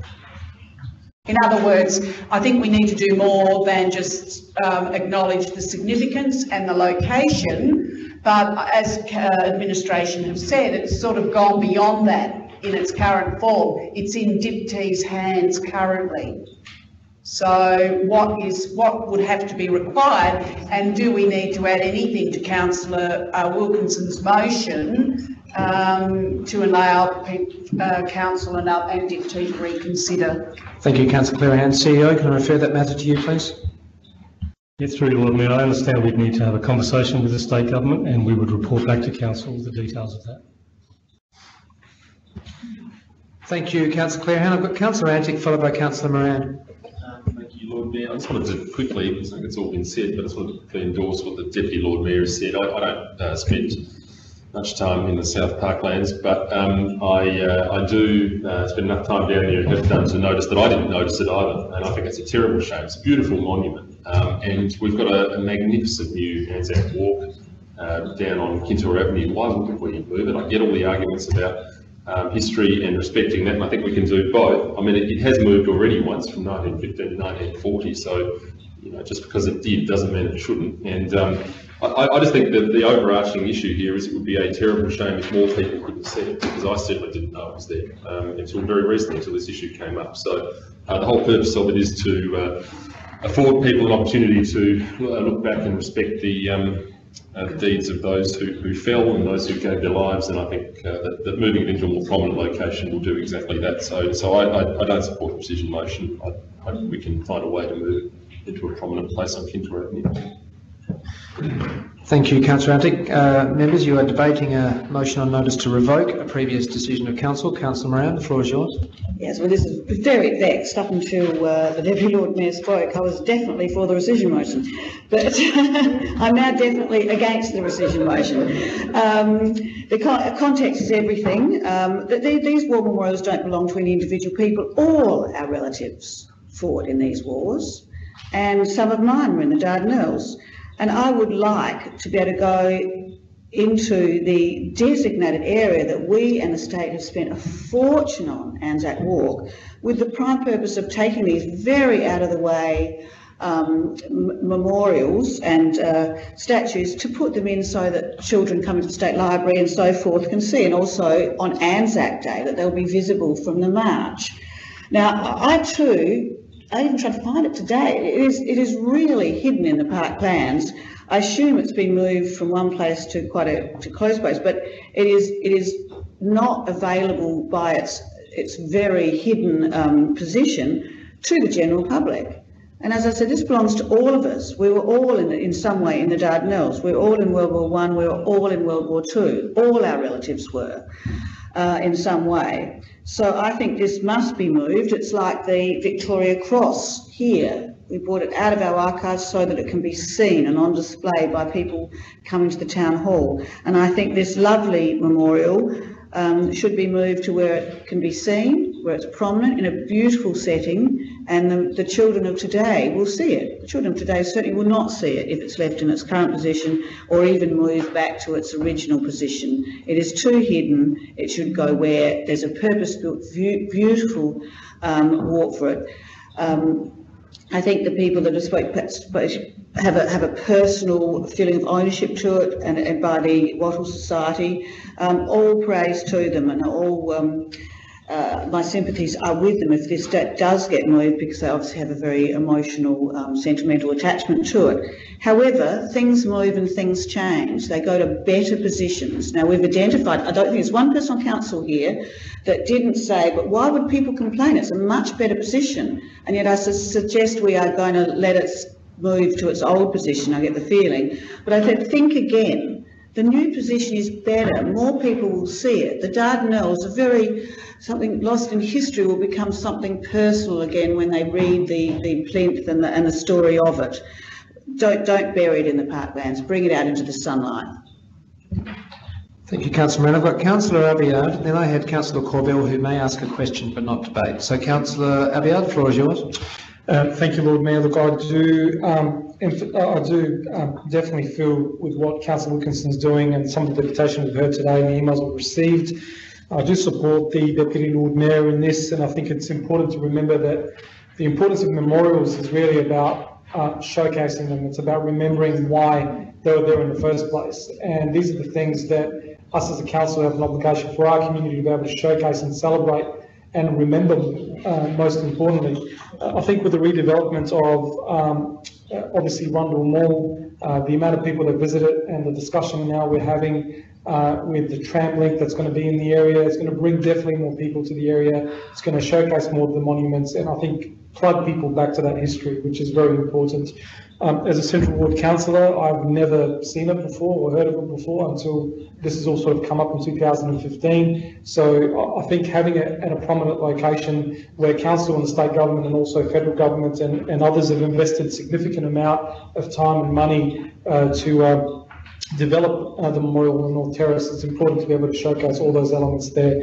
So look, although I'm sort of wasn't half-minded about it, I think the Deputy Lord Mayor definitely tipped me over with her debate, and yeah, look, I'll definitely be supporting the Deputy Lord Mayor if she's moving an alternate motion and also not supporting this basically. Thank you, Lord Mayor, and thank you. Thank you, Councillor Abiad. Councillor Corbell, you have a question? Well, Mayor, it's just a question. I sit on the governing council for the 10th 27th Battalion Royal South Australian Regiment, and I've only attended one meeting because they hold the meetings on Tuesdays, which is generally when I'm at council. I am intrigued to know why, because the council has an appointed representative, this has not come to my attention previously to be able to bring this up at a meeting, or at least write a letter to the committee about this so that they can then provide some input, keeping in mind that association is a combination of people who have previously been attached to the 10th and 27th. So all units and individuals that were and are attached to. So, Councillor, your question is? So to clarify, my question is, has the administration, or why did the administration not approach that governing council? CEO?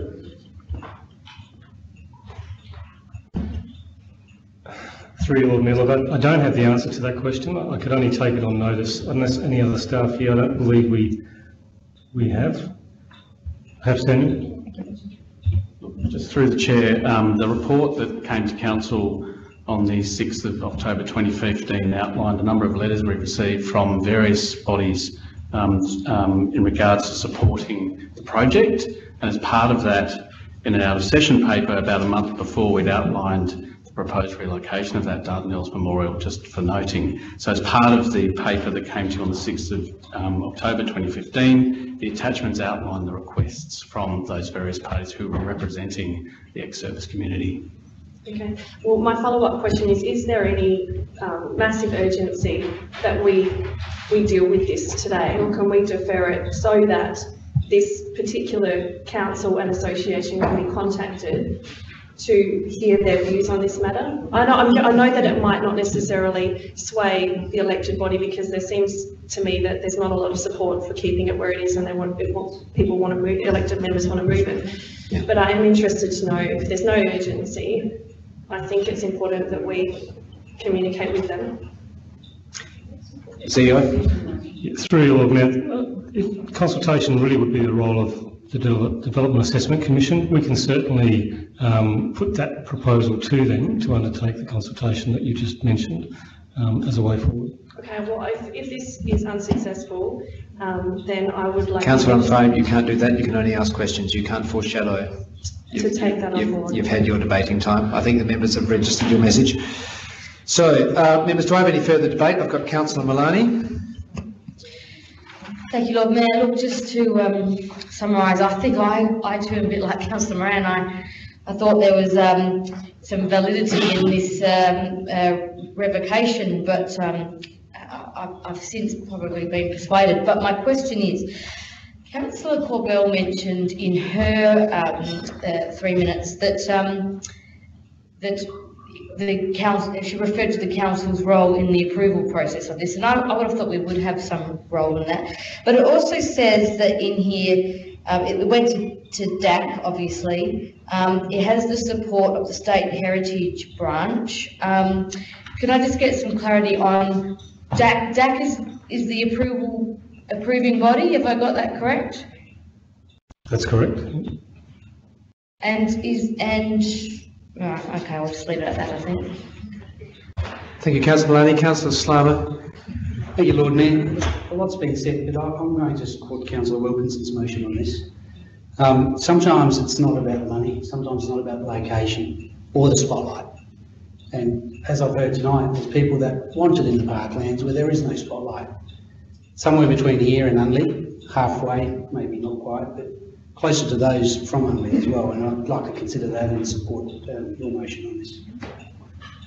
Thank you. Members, before I hand to Councillor Wilkinson, just procedurally, you're about to make a decision once Councillor Wilkinson has summed up with regards to a motion on notice to revoke. You are revoking a previous decision of this council. Should this motion succeed, I'm sure that Councillor Wilkinson would then move on to the second part. Should this motion fail, the status quo will prevail, which was a decision of council some time back. Councillor Wilkinson, to sum up. Thank you, Lord Mayor. And thank you, Councillor Slama, for those words, which really do echo the importance of this to the people in the city of Unley, not just the city of Adelaide. And I think it's somewhat inappropriate to sort of corral monuments all into one spot, like a Las Vegas, where you can see an Eiffel Tower, you can see this and that, and having a sort of a pulling together. I don't think that's an appropriate thing to do with historic monuments, let alone ones that are dedicated in the location for a very meaningful reason. I know that great lengths have gone to make a spot for it, but I think the walk, it was said to be by one writer, the walk needs the monument more than the monument needs the walk location. They need something to put at the end of that walk. It doesn't have to be, you don't have to desecrate this monument by unrooting it from its original location in South Parklands and putting it over in Kintore Avenue. We could have a new monument to the Treaty of Versailles in 2019, for example. A new modern monument that is something like in that location. But you know, these monuments are not just about having maximum necessarily eyes on people who care about it, want it in the South Parklands, people in the southwest corner of the city, people in Unley. I mean, the Borough Charter talks about moving a heritage building. This is a state heritage place. Is a last resort move. If there's no other way of saving it other than moving it, it's only in that scenario that you actually relocate a heritage building. So, to take an extreme example, you wouldn't pick up Stonehenge and move it closer to the hotel so tourists could get a better gander at it. But it's the same principle of removing a heritage building from its actual rightful location. Now, what council did in 1940 against the wishes of the RSL and the day was, I think, a poorly conceived move to move it to where it is. And the rationale, I understand, was because in 1940, before they had gap watering and things like that, the council had a parkland sort of maintenance thing along the edge of the parkland. So it was easier, basically, to put it there where they were maintaining the garden rather than St Louis Avenue, which is the avenue that connects Unley and Adelaide. So, you know, that was the reason why it was moved, and I think what I would like to see happen is that it gets moved back to its original location, and that we do a new monument, you know, picking up on Councillor Hender's aspirations at Kintor Avenue. But that we don't do that at the expense of the memories of those people that dedicated this to their fallen here in the South Parklands, to the people of Unley as well as the people of Adelaide and those battalions. Thank you, Councillor Wilkinson. Members, you have a motion on notice to revoke. Those in favour? Those against? The motion on notice to revoke fails. Thank you, councillors.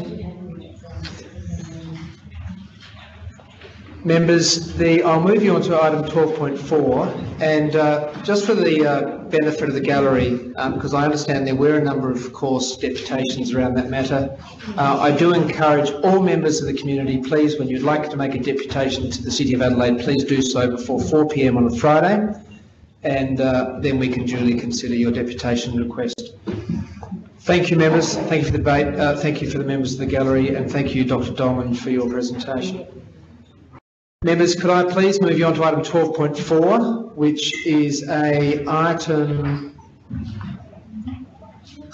with a recommendation to note and consider. You have a recommendation from administration moved by Councillor Abiad, seconded by Councillor Clerihan. Councillor Abiad, would you wish to speak to the recommendation? Reserve my right, Lord Mayor. Councillor Clerihan, do you wish to speak to the matter? No.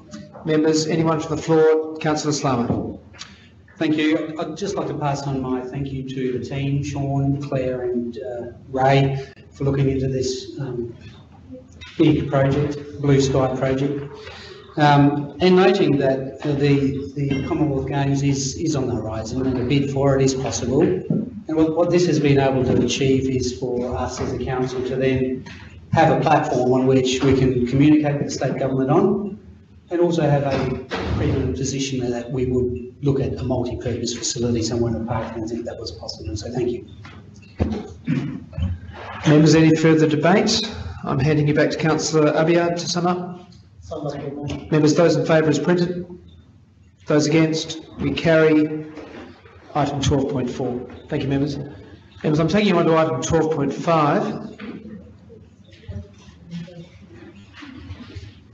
Now, members, what I will be doing is looking for a member to move as printed or otherwise. We will debate the motion we have before us.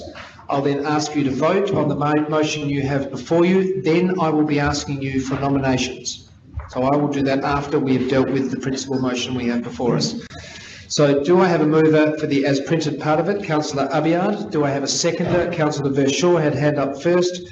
Councillor Abiad, would you wish to speak to the as printed motion? No, Lord Mayor. Councillor Verschaw. Members, any debate on what you have in front of you? Councillor Wilkinson. Actually, just to say something, sorry, Lord Mayor. Yes, I'll reserve my right. I'm happy to speak after Councillor Wilkinson. Okay, Councillor Wilkinson. Thank you. It's a question of the administration. I understand the legislation does enable the council to appoint the independent members of the City Assessment Panel. So item 6 delegates to the CEO. I understand we do have some options. What options do we have in terms of how we may alternatively elect to do that? And I'll move that as an amendment. Yes, I'm happy to second. Because it could be that is referred to council to appoint before. Members, what I'll do is I'll enable the CEO to answer the question first, and then Councillor Wilkinson, you may then determine your next move based upon the answer of the question you've asked first. CEO? Yes, Lord Mayor, I understand that there are a variety of options for council to choose, but I'll ask Shanti Jitta to just work us through those. Through the Lord Mayor, council does have the capacity to appoint the 4 independent members to sit on the council assessment panel. The recommendation you have before you is that council delegates that authority to make the appointment to the CEO. Should council wish to consider other options, council may wish to consider delegating to the CEO to invite the existing 5 members who sit on the current DAP to apply for those positions, with a view to the CEO making the decision on the appointment of the 4 positions. The other option that council may wish to consider is that the CEO go forward and call for expressions of interest to the general community, with a view to the CEO making a short list of potential applicants and bringing that back into the chamber for the chamber to make a decision on those 4 appointments.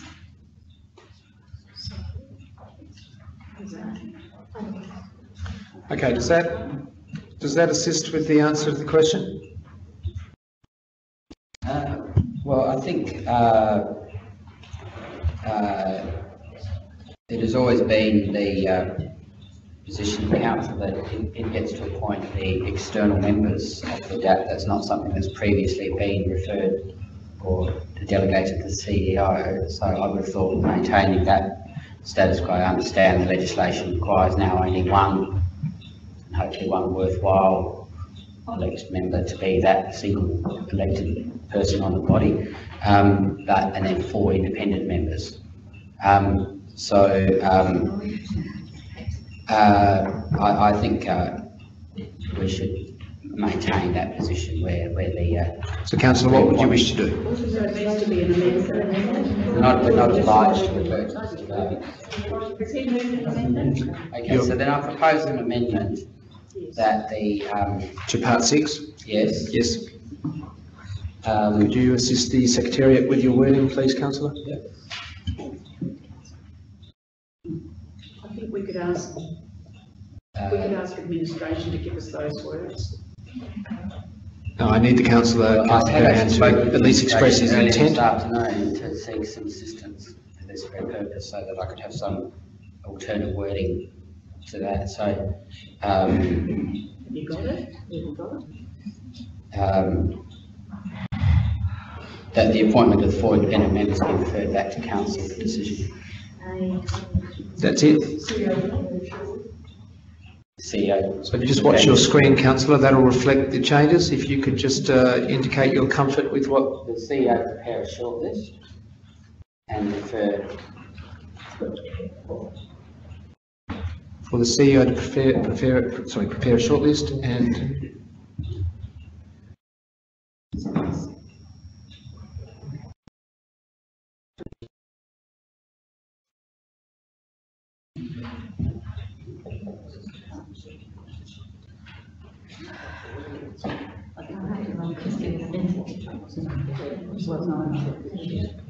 How are you going, Councillor?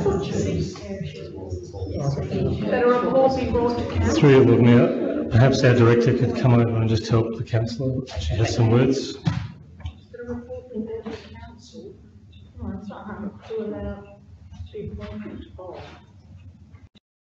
Request the shortlist for council consideration. Okay.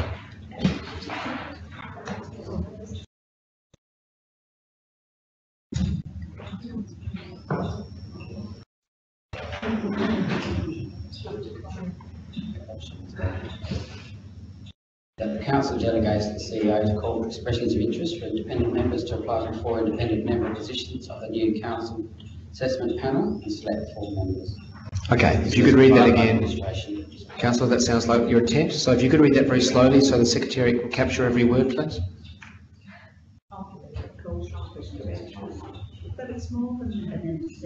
What about all the rest of it in accordance with the terms of... Okay, now while those words are being captured, members, you're aware of the intent of what Councillor Wilkinson's achieving to do here, so I'll look for a seconder. I'm happy to second that, Lord Mayor. Clearahan is your seconder, Councillor Wilkinson, so you're moving an amendment.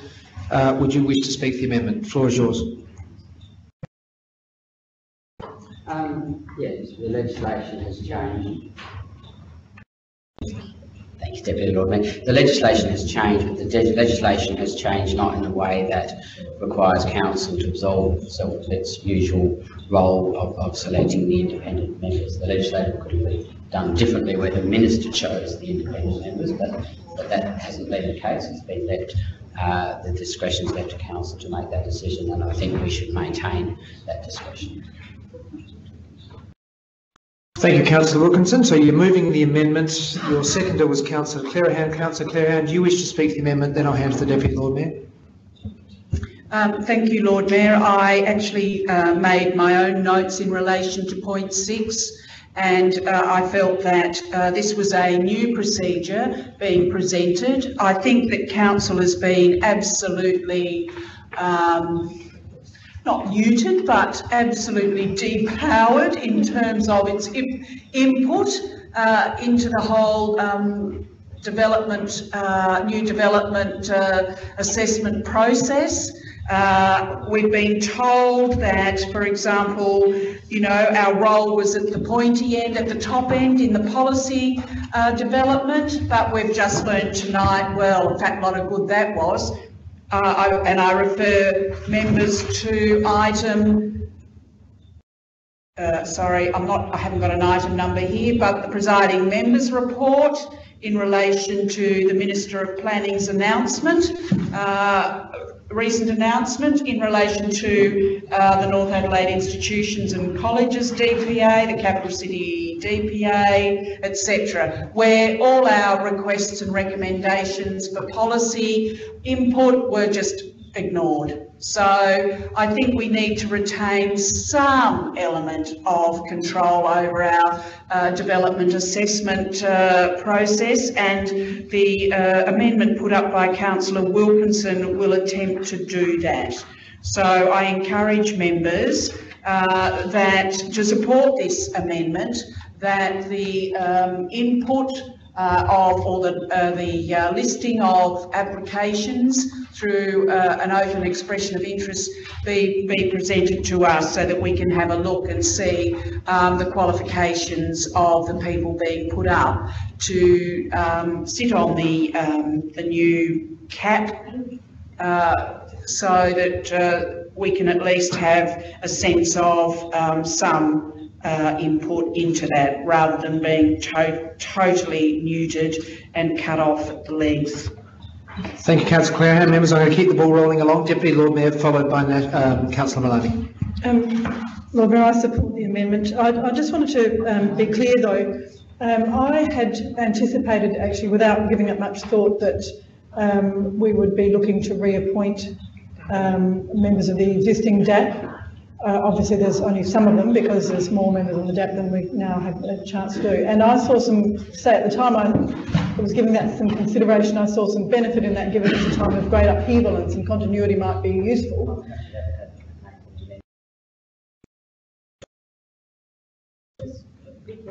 Do you want to? Okay, the mover has indicated he might be willing to vary to accommodate my concern about it. Yes, you just need to, for the benefit of your fellow elected members and your mover, what is your variation, DLM? Would you be able to share that? It's the mover's variation, Lord Mayor. No, DLM, it needs to come from you. You're suggesting the variation. Well, really all I wanted, actually, I wasn't seeking a variation, I was just seeking clarity, that the existing members will be given an opportunity to apply for this, because I think it's really important that we have some continuity. If we can, at least some of those members are carried over. So, Deputy Lord Mayor, what would that wording look like? I'm asking whether they be entitled to apply. Through you, Lord Mayor. Just to be really clear, the expression of interest will be an open expression, but the existing members will be invited to apply. Thank you, Deputy Lord Mayor. Councillor Maloney, please. Just a quick question on the appointment of a council member. I noticed in the terms of reference it's appoint one member. Is there an opportunity to have a proxy at all? CEO. Shanti, thanks. Through the Lord Mayor, to the best of my knowledge, the answer is no. Okay, so members, we have an amendment. Councillor Clerihan, you've spoken, so you need to ask a question only. Question? Lord, I just wanted to ask about the terms of reference, which say that that the members will be appointed for a period of 2 years. Does that include council's representative? And the question is, if that person no longer is a member of council, do they then have the opportunity to continue on as a member of CAP, or would they then be required to stand down and a new member appointed? I sense the answer to that, but we'll get confirmation from the CEO. It's not specified. Yeah, through you, Lord Mayor, I understand that the elected member would be required to stand down from the position. Thank you. Okay, members, Councillor Wilkinson's going to sum up on a proposed amendment. Councillor Wilkinson? Summed up. Summed up. Members, you have a proposed amendment before you. Those in favour? Those against? Carried. We go back to the substantive motion moved by Councillor Abiad. Any further debate, members? There is none. Councillor Abiad? Just in summing up, Lord Mayor, this is deplorable, I've got to say. It seems that the state government will continue at every cost to diminish the power of council, the power of local government and the representative power that we have as elected by the City of Adelaide constituents. This is a continual effort and continual hit to demonise democracy in every single approach. The government seems to pick and choose the things they like. If they like the Riverbank precinct, they'll take it. If they like part of the parklands, they'll take it. If they like part of the development assessment panel, they will also take it. And this is concerning. We have gone down from 4 representatives on that panel. We have gone down from approvals over $10 million to this. I mean, if the role of local government is not also to assess planning, I don't know what the role of local government is. I mean, that's part and parcel of what we do every day, especially in the Capital City Committee. I am completely against every single effort by the state government to push us out from representing our constituents. Obviously, we have no choice but to accept this. However, I'd like to be on record noted that I object for us, and obviously on behalf of our constituents, that their powers have been diminished and that this is not democracy. Thank you, Lord Mayor. Hear, hear, Councillor. Members, those in favour? Those against? We carry. Thank you, members. Now, I now take you to address the nomination of one elected member from the City of Adelaide to join the CAP. So I look for nominations. Councillor Antic. I'd like to nominate Councillor Abiad. Councillor Abiad, do you accept? Yes, Lord Mayor. Members, do I have further nominations? Deputy Lord Mayor? Can I nominate 2 people, Lord Mayor? I understand 2 others are interested. If they accept, you can, yes. Can I nominate Councillor Wilkinson and Councillor Moran? Councillor Moran, do you accept if nominated? I certainly do. Councillor Wilkinson, do you accept if nominated? So members, do we have any further nominations? We don't. Now members, given that this is one position, I will now need to look to a ballot, which is now coming your way. And members, when filling out your ballot paper, please identify one elected member only.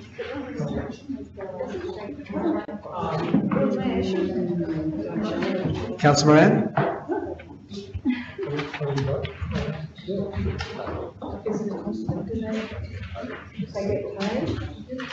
So, Lord Mayor, just a process perspective, the councillors that have been nominated, can they stay in the room and vote, or must they leave the chamber?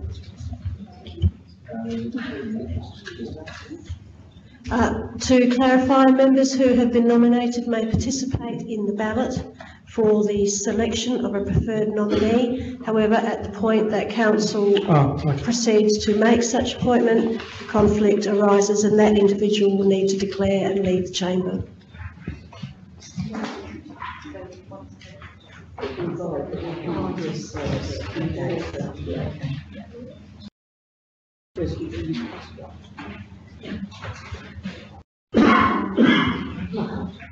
Doesn't sound hard. This says we have to have one person there at the meeting. Well,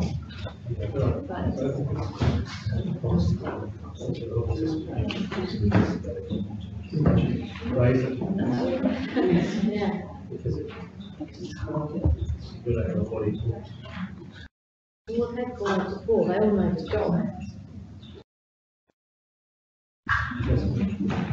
Because if that was been sick, then no one would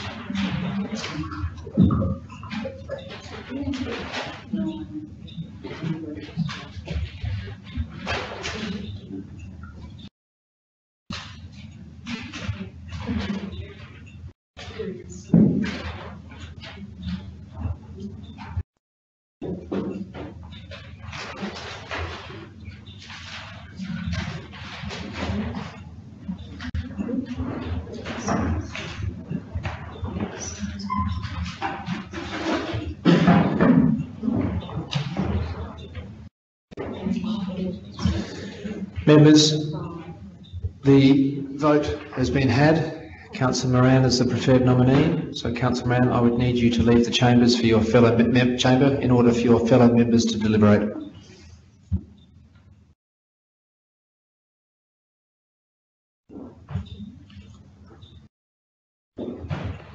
Members, I require a motion from the floor. Councillor Clearahan, you're moving to adopt the appointment of Councillor Moran. Seconded by? Councillor Antic had a hand up first. Members, any debate? I'll put that for you. Those in favour? Those against? We carry. Thank you, members. If we could please invite Councillor Moran back into the chamber.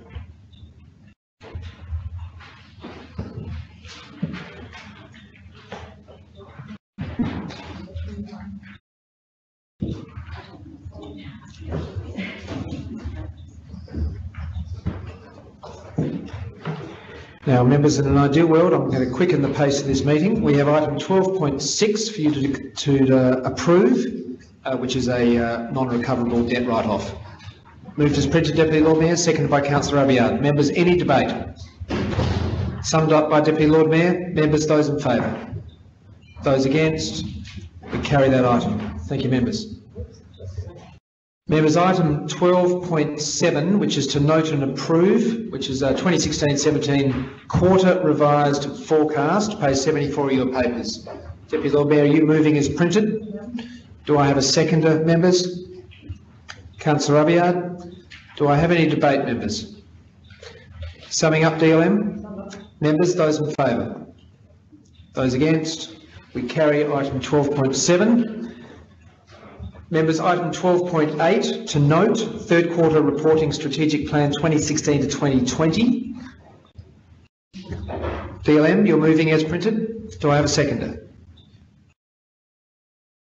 Councillor Slama. Members, any debate? DLM, you're summing up. Members, those in favour? Those against? We carry that item. 12.9. Quarterly Open Council Decision Update, page 114 to note, moved by the DLM, seconded by Councillor Abiad, moved his finger. Come on, members, work with me here, please. Any debate, members? Those in favour? Those against? We carry 12.9. Emerging key risks, members, we have none noted. Questions on notice, which is item 13 on your agendas. We have no questions on notice. We don't, we move on. So we now go to questions without notice. Do I have any questions without notice, members? I do. I have a question without notice. Councillor Moran, would you like to read your question without notice to your fellow members, please? And then we'll seek a response from administration. I think it was the current status of the... It's on your screen if you wish, Councillor. Oh, Yep. no.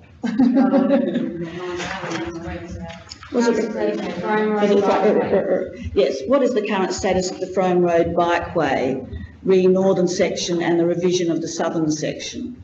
Thank you, Councillor. Can I refer that matter to the CEO, please?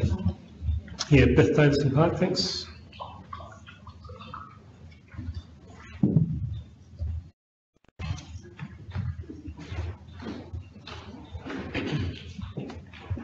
Through you, Lord Mayor. The project's being undertaken in 4 sections or 4 segments, the first of which is Perry Street to North Terrace. So in that piece, the concept design is completed, it's on schedule.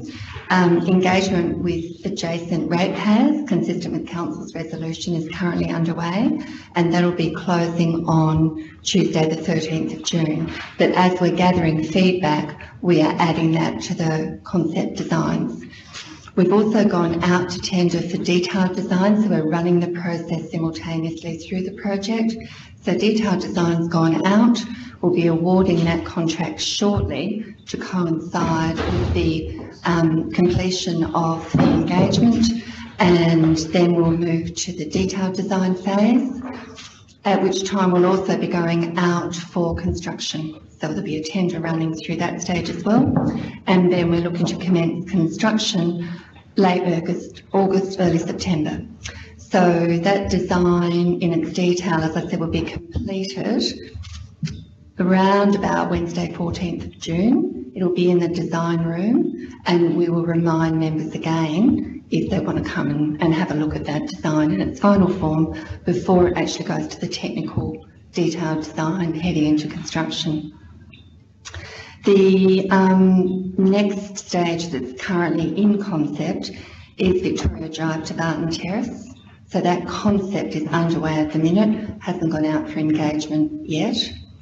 The North Terrace to Victoria Drive is the section which is actually interfacing with the new high school, with ORA, whole lot of conflicts in there, and that one is going to take a little longer for that detailed analysis to get to concept.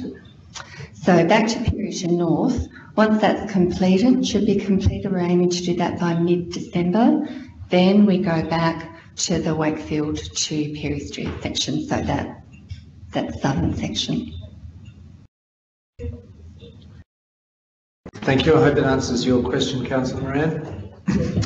Members, I have no further questions without notice. Councillor Maloney, you have a question without notice? Lord Mayor, I'm a bit confused because 14 says questions without notice and motions without notice, and so does 16. So is it 4? I would like to do a motion without notice, but is it 14 or 16? I'm going to deal with them both in 14. So we'll work through questions without notice, and I'll look to the members for motions without notice. We will delete item 16, which is a duplication, and then we'll move on to motions on notice from the members as recorded. Lord Mayor, I would like to put forward a motion. Councillor Manning, sorry, I'll just stop you there. Members, do I have any further questions without notice before I move into motions without? You do, Councillor Clerihan? Thank you, Lord Mayor. A question of the administration. Does the, I guess is it South Australian Power or Network, who does our upgrade of infrastructure for poles and wires, etc.? SA Power Networks? That's right.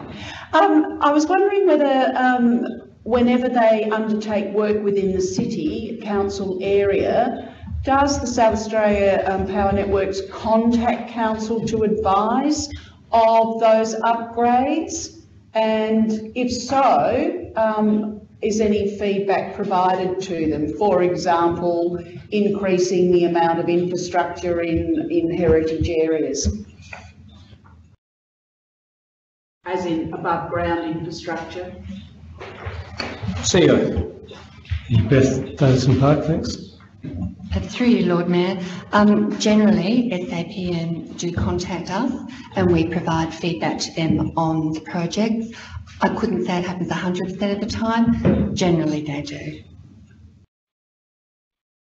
And just a follow-up, if they're going to install extra wires and increase the height of the poles, etc., in, for example, heritage areas, do we have any conversations with them about the potential for undergrounding, or do we just say that's all okay?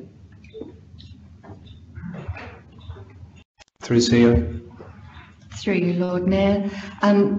It would be situational, but if it was actually raising or significantly altering, it'd need approval, it would need council approval or development approval, depending upon the nature of the project. So certainly not an administration approval, but it's situational, councillor. Thank you. Members, any further questions without notice? In absence of, I now will move to motions without notice. I'm going to go to Councillor Corbell first because I have a written motion without notice in front of me, which you do, 2 members, then I'll look to Councillor Maloney. Councillor Corbell, you have a motion without notice. The floor is yours. Thank you, Lord Mayor. Can I take the motion as read and I seek a seconder for the motions? Or do you want me to read it out? I need you to read it for the purposes of recording, please, Okay. Councillor, because it's without notice. Sure. Thank you, Lord Mayor. That Council call on the Lord Mayor to write to the Minister for Transport, the Honourable Stephen Mulligan MP, to seek the Minister's advice as to what solutions are being considered or actions by the government to integrate the efficient and effective flow of increased pedestrians and vehicular traffic, including trams and emergency service vehicles, around the new RAH precinct on the corner of North Terrace and West Terrace through to the Adelaide High School on the corner of West Terrace and Curry Street. Thank you.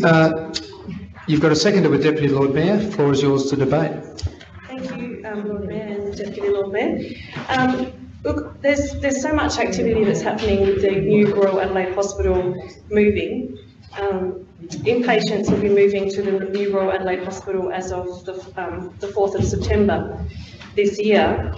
And the new Royal Adelaide Hospital forms a new integral part of our city landscape and is going to change the whole precinct around the south-west. Members, please, you have a member debating. Northwest of the city. It includes SAMRI, the new University of Adelaide Health and Medical Sciences building, the University of South Australia's new Health Innovation building, the Flinders University's John Chalmers Centre for Transforming Healthcare, and it's all forming part of the new biomedical precinct in Adelaide, known as the Biomed City. And I'm interested to know what the state government's plans are around the increasing number of people that will be accessing that entire section of the city, including all the way through to Adelaide High School. There's 1,400 students at Adelaide High School, and we have a new high school, the Adelaide Botanic High School, which will be receiving students from term 1 in 2019, with connections between the students on both campuses. So we will see an increasing number of students moving between the 2 campuses. And I think it's important that we have a clear picture from the state government about what the plans are to better cater for the pedestrian movement around that whole precinct and all the way through down to other parts of the city, including the old Royal Adelaide Hospital site and the Adelaide Botanical High School. So I seek your support in this and open it up for the debate.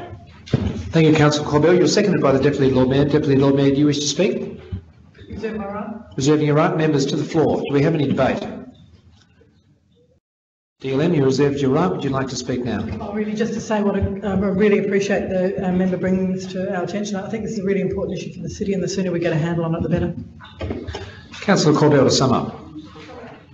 Members to the floor. Those in favour? Those against? We carry. Thank you very much, Councillor Corbell.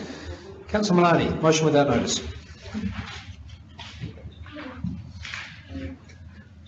Thank you, Lord Mayor. I would like to put forward a motion without notice, but I'd like to do it in confidence, Lord Mayor. It's because it has commercial in confidence relationship. You can do so, Councillor. Could you please give your members at least a working title for this motion? Yes, we'll call it commercial business case. You can do so. So, members, Councillor Maloney is flagging. Okay, thank you. I will move an item later in the agenda to move that into confidence, and then you can move and debate. Thank you. Thank you. Members, no further motions without notice. I don't see any hands, so I'm now going to move on to motions on notice. Item 15.1, which is page 117 in your papers. Councillor Verschoor, motion on notice regarding welcoming people to the City of Adelaide. Councillor Verschoor, thank you for your patience on this matter, because I know it came up in a previous meeting. The floor is yours. Thank you, Lord Mayor. I'd like to move a motion at Seeker Centre for consideration that administration prepare a report outlining... Councillor Moran is your seconder, so you can proceed debating. And actions to welcome people to the City of Adelaide, and the report to include students, visitors, businesses, workers. With the Cabaret Festival about to be upon us, I should say willkommen, bienvenue, welcome. No, nobody gets that. That's fine. Do you want me to sing it? No, sorry. It's cabaret, you know. Willkommen, bienvenue.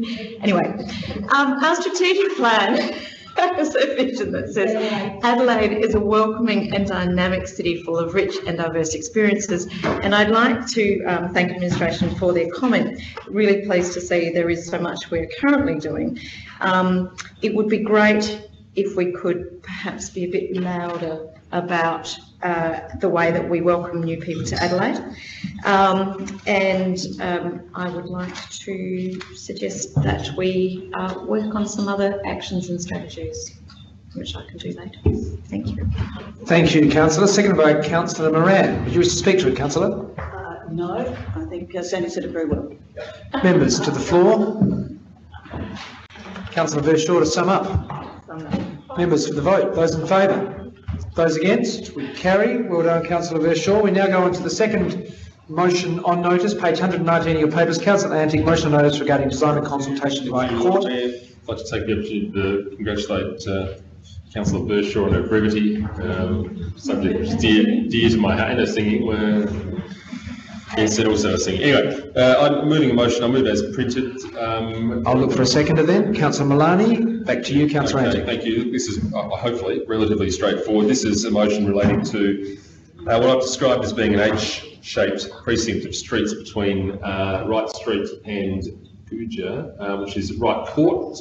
Street 6, if you know it, snakes around into Field Street, which is now an outdoor dining precinct, really. I mean, it's become one. It's lifting, and it's sort of coming that way. Unfortunately, the rest of the streetscape, though, is probably a little bit caught behind the times, and a group of the residents down there have somewhat passionately pushed for that to be lifted, and I think with good reason. I think I sent around some photos this morning about the area and the precinct, and it is a tricky little area. It's an unusual combination of industrial and residential areas, and of course for that reason it does pose some challenges. But one of the main problems with the area is the narrow footpaths, which are really narrow, particularly on midnight. It's quite hazardous. It becomes almost a natural thoroughfare for vehicles, and so there really isn't much room, particularly on the right court side of or entry point to that little precinct of streets. It's also quite barren in terms of the tree plantings and the greenings. It's a perfect case, I think, for looking to uplift that area, and I guess also importantly, is the issue of the cleanliness and the amenity. It's a tricky one in the sense that there are, unavoidable industrial problems where there are factories and therefore refuse, etc., etc. But most importantly, this is ultimately going to, I think, have an increased traffic flow, which is really one of the reasons why I brought this to council now to sort of fast track it. We've got the Starfish development down in the northeastern corner of the Whitmore Square. We've got the Whitmore Square area generally drifting. It's a natural desire line, I think, probably for foot traffic. It's going to increase. What I've proposed is that we address it and we consult with both business and residents on a way of approaching the footpaths. The road surfacing, which was already scheduled, but I'd like to see brought forward as I would the whole design consultation and build. We think, having spoken to staff, that we can do a lot of that, some of the easy stuff within the next calendar year, which is good. And then hopefully push through to getting the rest of it designed at least in the next calendar year. So it's a straightforward motion. Hopefully you can support it. I don't need to rabbit on about it anymore. Thank you, Councillor. You're seconded by Councillor Malani. reserving your right. Members, Councillor Wilkinson.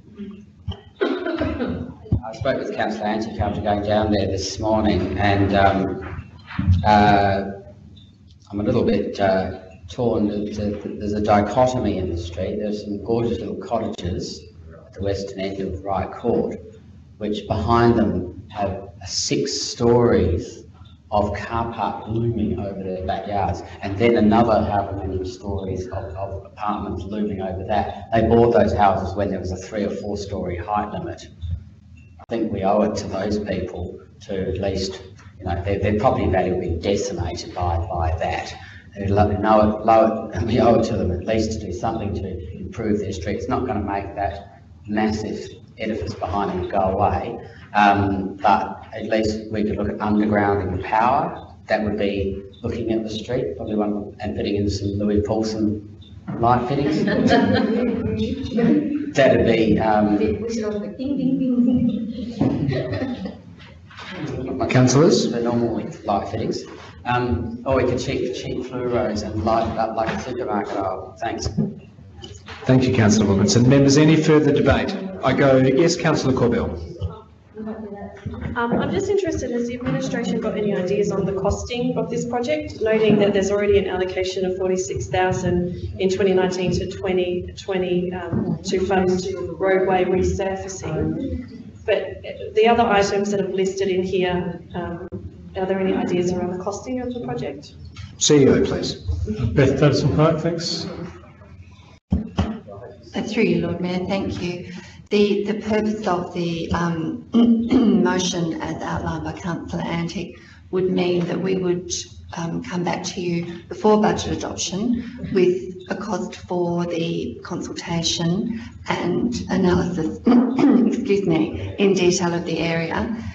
That then would be undertaken during 17-18 so that we would have more detail of costings for the broader project for 18-19. We have suggested we could bring forward that reseal that's sitting in the notional allocation for 1920, as you've noted, but that really is the aim of this project, is that we'd be coming back with that detail during the year.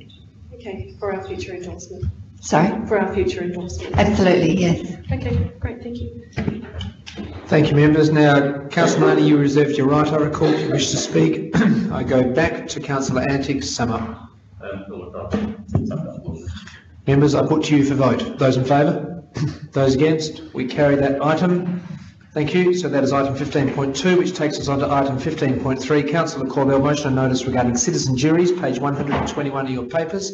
Councillor, the floor is yours. Thank you, Lord Mayor. Can I take this motion as being read and I seek a seconder? Councillor Wilkinson. Thank you, Councillor Wilkinson. So my motion essentially is about introducing citizens' jury as an opportunity for the City Council to improve our engagement. So the administration have already got planned a service review, and in addition to that, our consultation policy will be under review as part of our policy review. And I'd like for the administration to come back with a potential model of a way that we can include citizens' juries in the future in the City of Adelaide as part of our processes of engaging with the community. So the administration comment provides a bit of detail about what is a citizens' jury. Essentially, it's about bringing together a randomly selected group of people from the community who represent the community in a better way than our existing consultation approach makes use of, in that any member of the public can provide their opinion. So it's more representative of the community, and it's been successfully implemented in many cities around Australia and globally, including the City of Melbourne. It was hailed as a significant success in engaging a citizens' jury around their 10-year financial plan. So it's a new way of democracy. It's about being more inclusive, and it's about having better representation. I do note in the administration comment that it can be quite costly, but this motion is really seeking for the administration to come back with a potential model that could work for our city. Thank you, Councillor Corbell. Seconded by Councillor Wilkinson. I'm happy for this idea to be explored in the first instance. I can't commit to how we take it from there, but at least we could have a look at it. Thank you, Councillor. Then we have Councillor Abiad, followed by the Deputy Lord Mayor.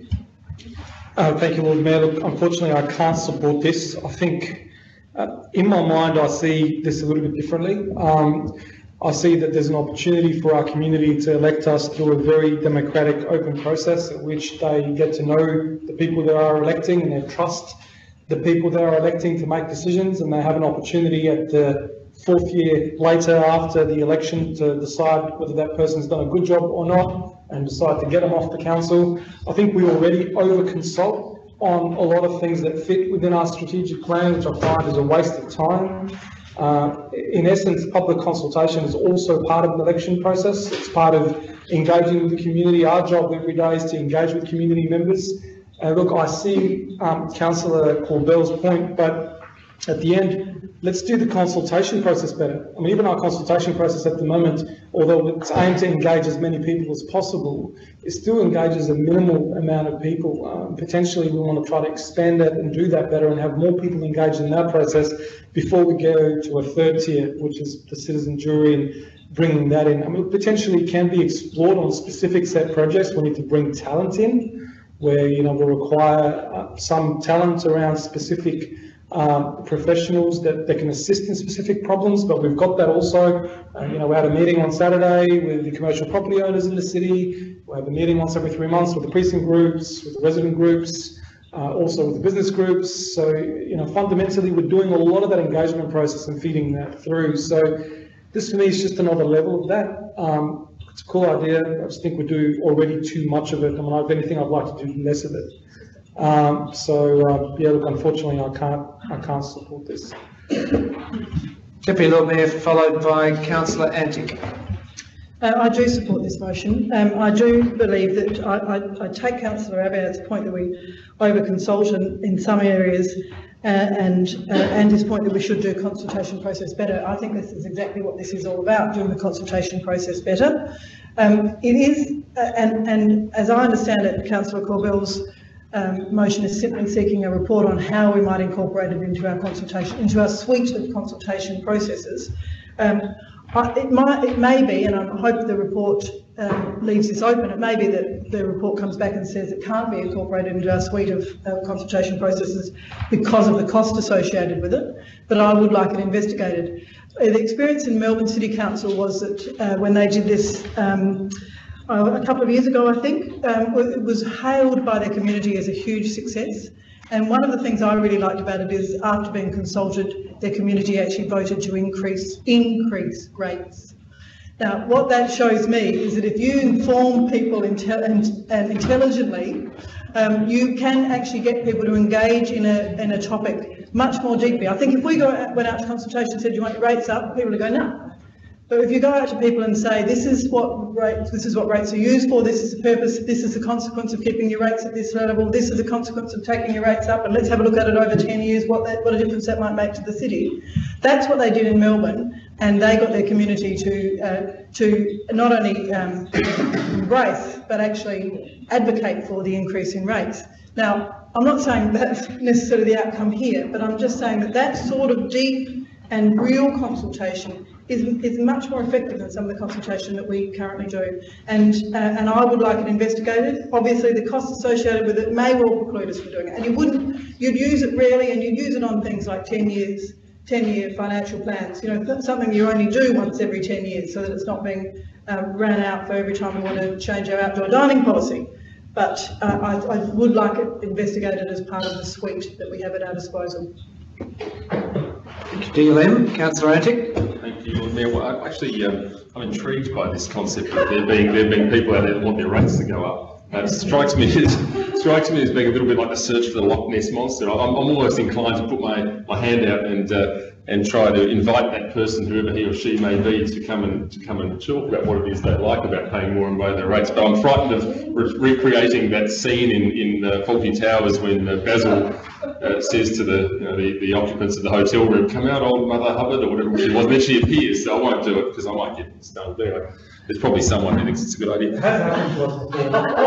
Yeah, that's right. Anyway, look, we are talking about a separate subject, and I've just wasted a minute of my three, so with what can only be described as a ham-fisted floor show. But in any event, look, the concept of a citizens' jury, no, not for me. I'm not sure I'm comfortable with the concept of a jury, full stop, be it in a criminal trial or whatever. Not to denigrate the views of the public by any means, but certainly Councillor Abiad is right. I mean, we do so much of it already, and the last thing we need to do is embroil ourselves in another a bed of red tape surrounded by slowing the process down. I mean, really, the concept of the citizens' jury, in essence, is nothing more than a smokescreen that the state government has provided in order to distract us. A little bit like Elvis walking through the room when you've got the problem of the financial crisis this state has found itself in. Look, there's Elvis here. Let's have a citizens' jury. It's that kind of state. So look, you can also make a case for it at state government level because at the end of the day, I think we are representing something like 2,000 ratepayers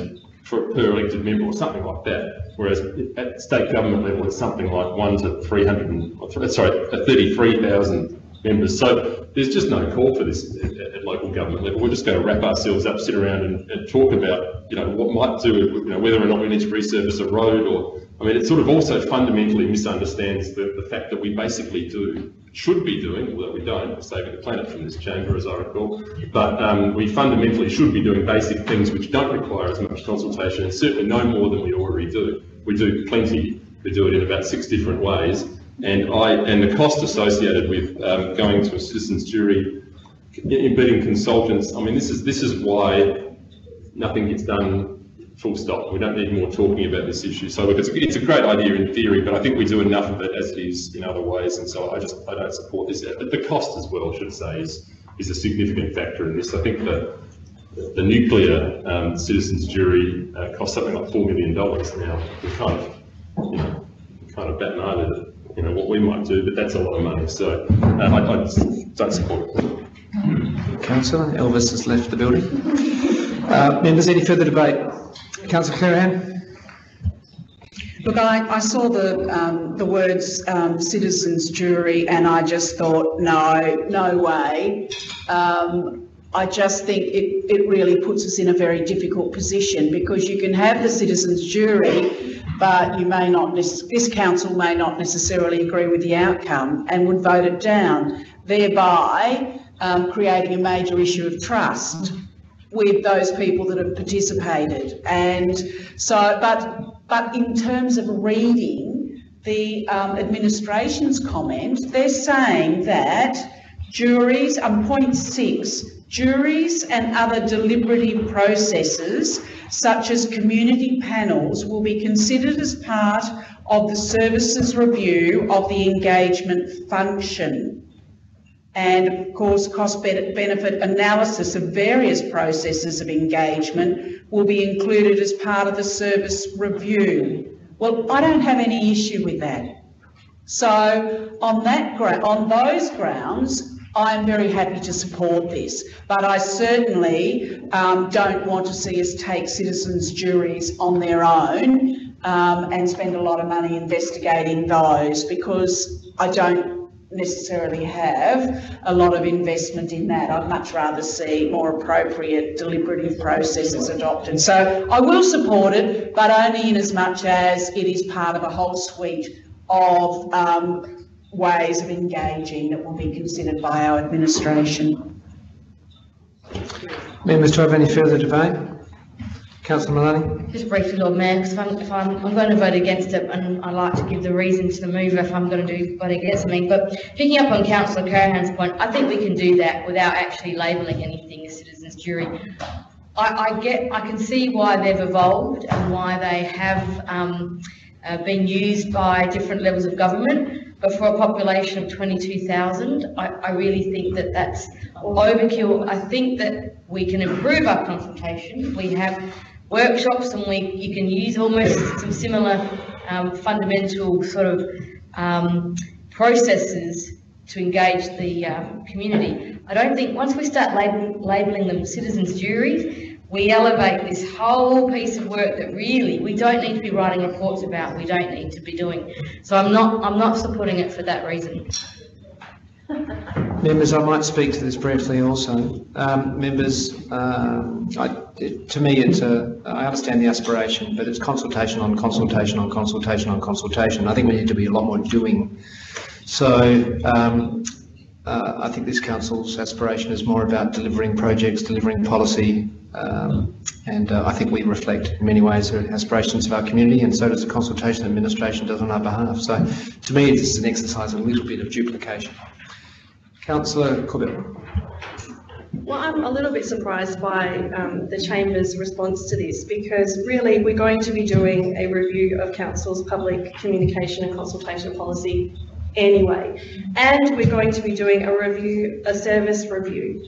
And I'm asking through this motion for the administration, as part of that work that they're going to be doing anyway, to put into the mix a new idea, which has been successfully and effectively used around Australia, not just in state government level jurisdiction, in local government, the City of Melbourne, environmental sustainability in Geraldton, Western Australia, waste management in Noosa, Queensland. These are big ticket items. Citizens' jury is going to be, if it's implemented, it's about big ticket items. And you're shutting this idea down without even giving it due consideration. I think that that is not doing your due diligence. I've called for the administration to include this in the mix. They've already flagged that it might be expensive. It's going to come back to the Chamber. If you support it, it will come back to the Chamber. We can consider it as a model, a potential model for the City of Adelaide that could work. It might not work, but you're already shutting down this idea, which is a 21st century way of doing democracy. I'm really surprised, and I seek your support in this motion. I really wouldn't like to see this just get shot down in flames before it's even had a chance to be properly considered. Councillor Antic put forward some figure of $4 million. I have no idea where he got that from. Our administration haven't provided that. They've just indicated in a way that they've flagged that it's expensive. Why don't we get our administration to just put it in the mix and hear what they have to say about how it could possibly work for our city? Thank you, Councillor Corbell. Members, you have a motion. It's a bit rough when an elected member says we haven't given something due consideration. Just flag. Councillor Maloney, I'm going to put this matter to the vote. There's no further debate, members. Sorry, Councillor Corbell has summed up. Members, those in favour? Those against? The motion fails.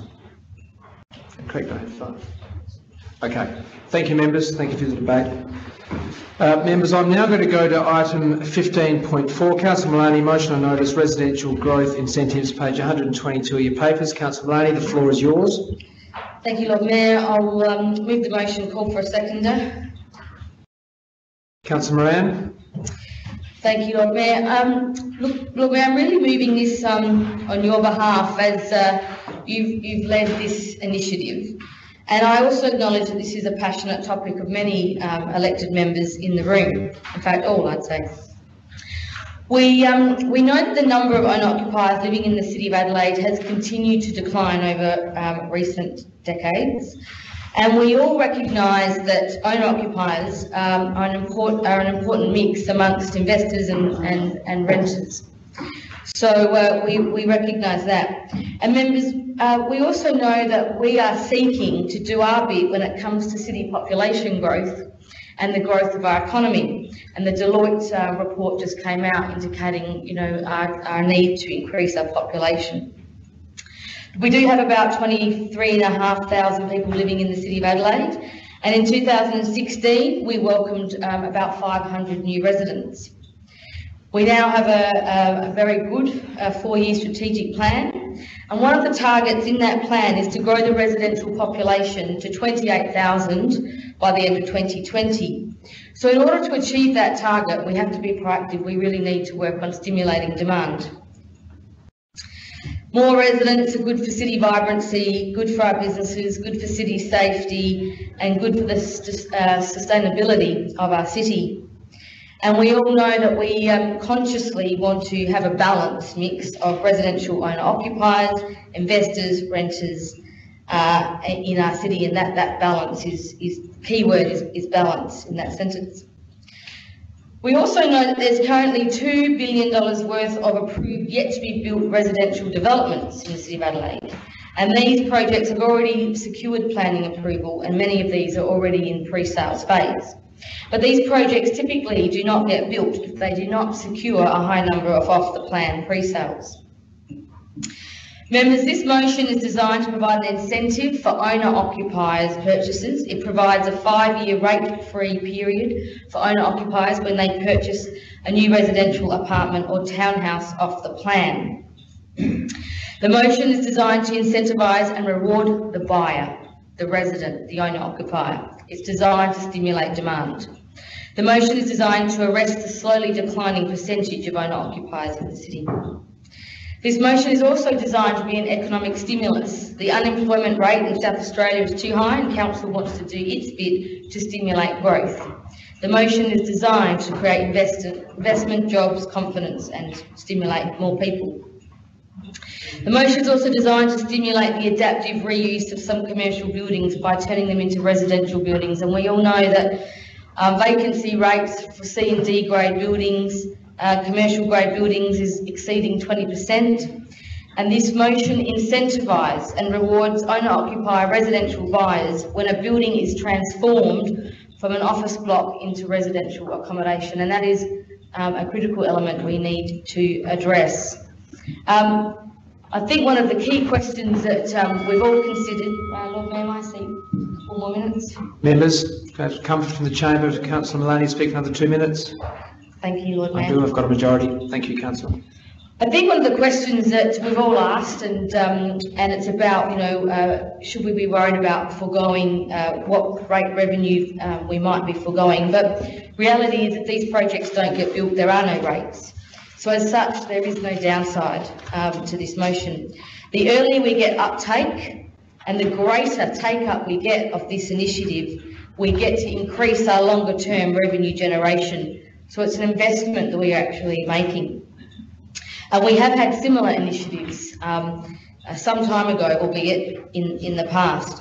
The other critical element that this motion calls for, and this is the critical element because not one rate incentive initiative standing alone is probably going to be enough, but it also calls on the state government to complement council in our goal to stimulate greater economic activity in the City of Adelaide. This could be from financial stimulus, it could be from legislative support and amendment. It calls on them to provide an incentive of greater or equal or greater value than what we're providing. And the motion recognises that we need to work as a team with the government to improve the economic future of our city.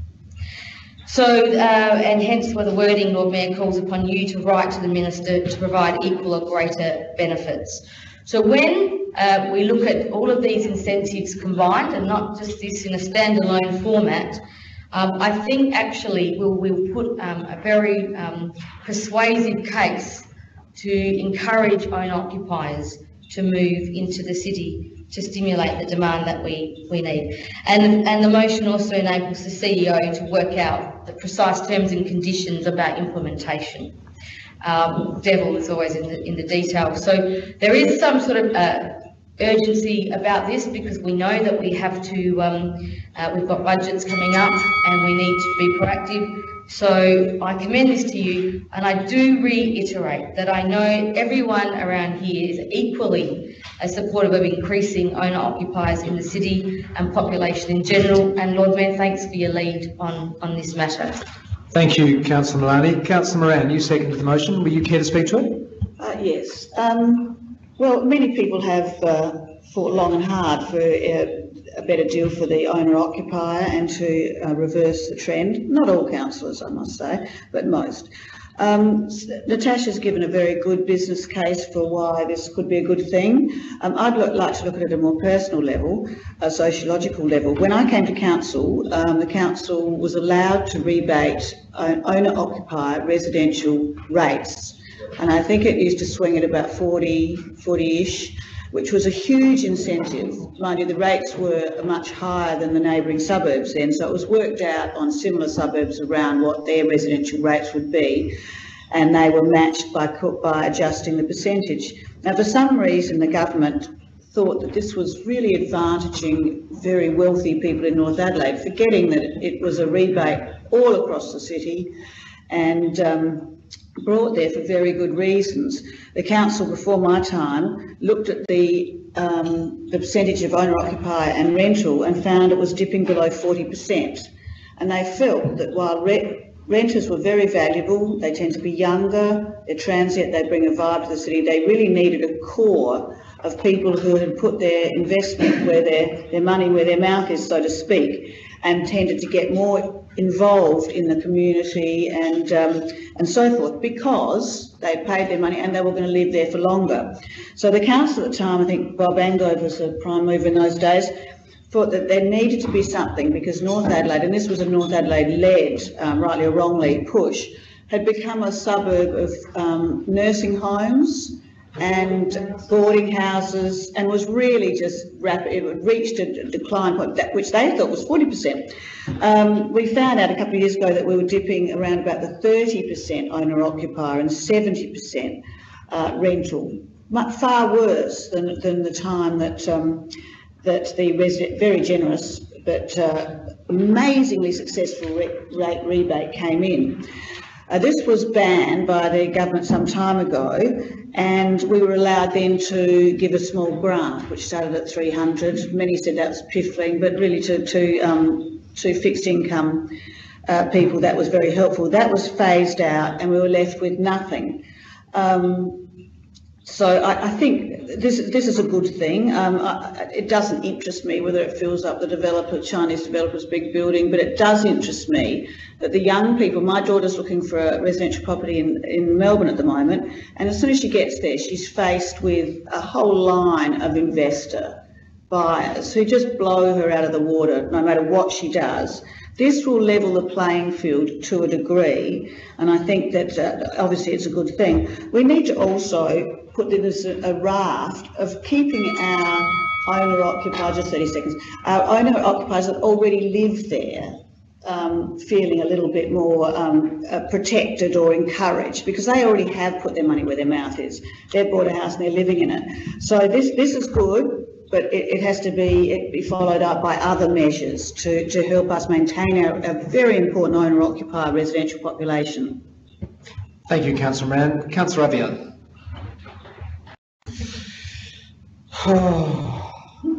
Sorry, Lord Mayor, I'm a bit slow. I'm fasting today, so I haven't eaten. That's right, because it's like the movie theatres. But I'm a little bit perplexed with this, and the reason I say this is because the stamp duty concession that the state government has provided is only given an incentive to property developers to on-sell those properties without the sort of benefit moving on to the people purchasing. So I find some of those discounts without making sure the price in the market is controlled and not increased, because potentially property owners will justify well, you're getting 20 grand stamp duty off from the state government, or you know, $5,000 or $10,000 from the Adelaide City Council. If you pay another 10, you're still better off 20k. Doesn't tend to mobilise the purchase. I mean, the market at the end tends to decide, and if the prices are too expensive for people to buy places in the city, then an incentive of $5,000, which we bank, in our case, if an apartment's rates is average $1,000 or $800 a year, etc. I don't know who was just going to uproot and come to the city to save that much money. I think for me, in this motion, where the anchor is the subject to the state government implementing measures of greater values, not even equal values, it's greater values. I see no advantage here in us pursuing this without the state government obviously putting something in place. So I'm happy to support this, but I'm quite cautious, and I probably would prefer to strike the word equal from that motion as an amendment, if I can have a seconder. And I'd like to see a greater value from the state government. I'm happy to vary. At least equal. You can't do the variation. You can, Councillor Abiad, you can suggest the variation, then I'll look to the mover and the seconder in the chamber. So we'd like to move that as a proposed variation, to remove the word equal and just leave the word greater. Yes? Yes, well, no, I'd like to remove the word equal and just Okay, leave all I now go to the greater. mover. You've got comfort. I go to the seconder, Councillor Moran. You've got comfort. Yes. I go to the chamber. Chamber, have you got comfort about the removal of the word equal? I didn't see, where is the wording? It's in the beginning under that, before one, Councillor Clearingham.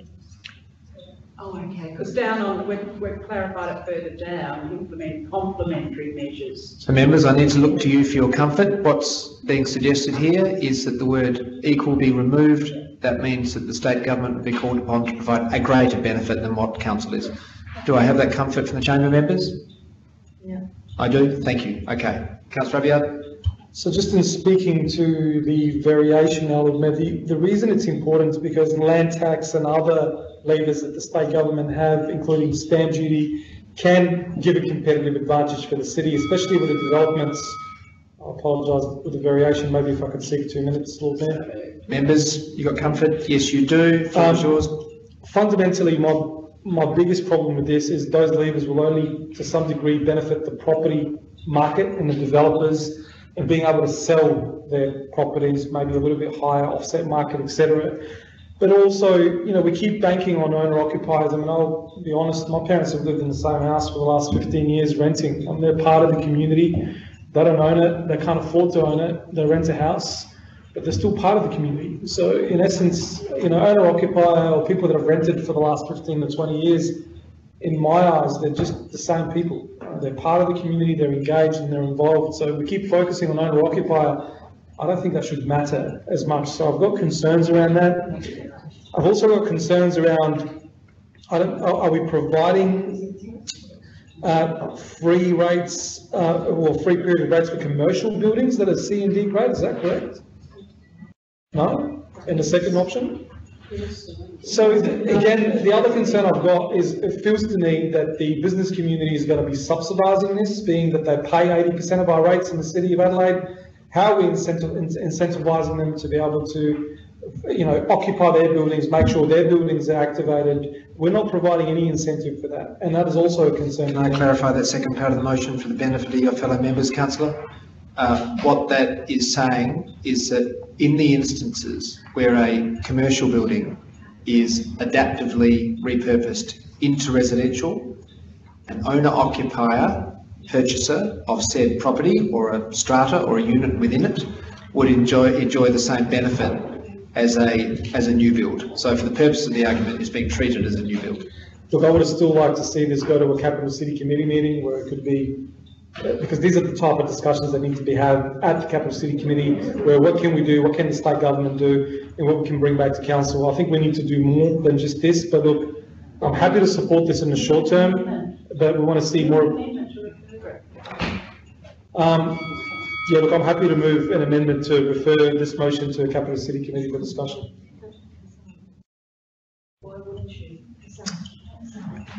No, just 1 second. I'm just Okay. a motion on the floor. All right. You'd like to move an amendment for it to be referred to capital city committee? For discussion. This exact whole motion, yeah. Members, I would look to a seconder for that. Councillor Clearihan, you'd like to debate? What was that? I'm happy to hear the debate. I don't know if there's something I don't know, I need to know. No, members, can I seek leave to speak? Councillor Abiad, I'm very respectful of the council process. Members, Councillor Malani indicated at the beginning that this was being moved on my behalf. Members, this is in many ways a product of timing, Councillor Abiad, in as far as is the state government, of course, would be currently contemplating their 17-18 financial year budgets, as we are soon to conclude ours. And I would say we have this unique small window of opportunity, members, to influence a positive outcome for owner-occupiers in the City of Adelaide. What we are putting forth here is largely, if not entirely, predicated on now a greater response by the state government. Should this matter be postponed for 1, 2, 3 months, my own view is that opportunity in all probability would be lost because of budgetary cycles. This has come out of a conversation with the Deputy Premier and myself, whereby I was saying, look, I think my council chamber would want to see what you're going to do. Of course, Deputy Premier said, well, I'd like to see what you're going to do. I said, well, in that case, I will put this to my council chamber and we'll then see what the government reciprocates with. So I think timing, members, is a fairly critical element of what you're debating tonight. Look, having heard that, Lord Mayor, I'm happy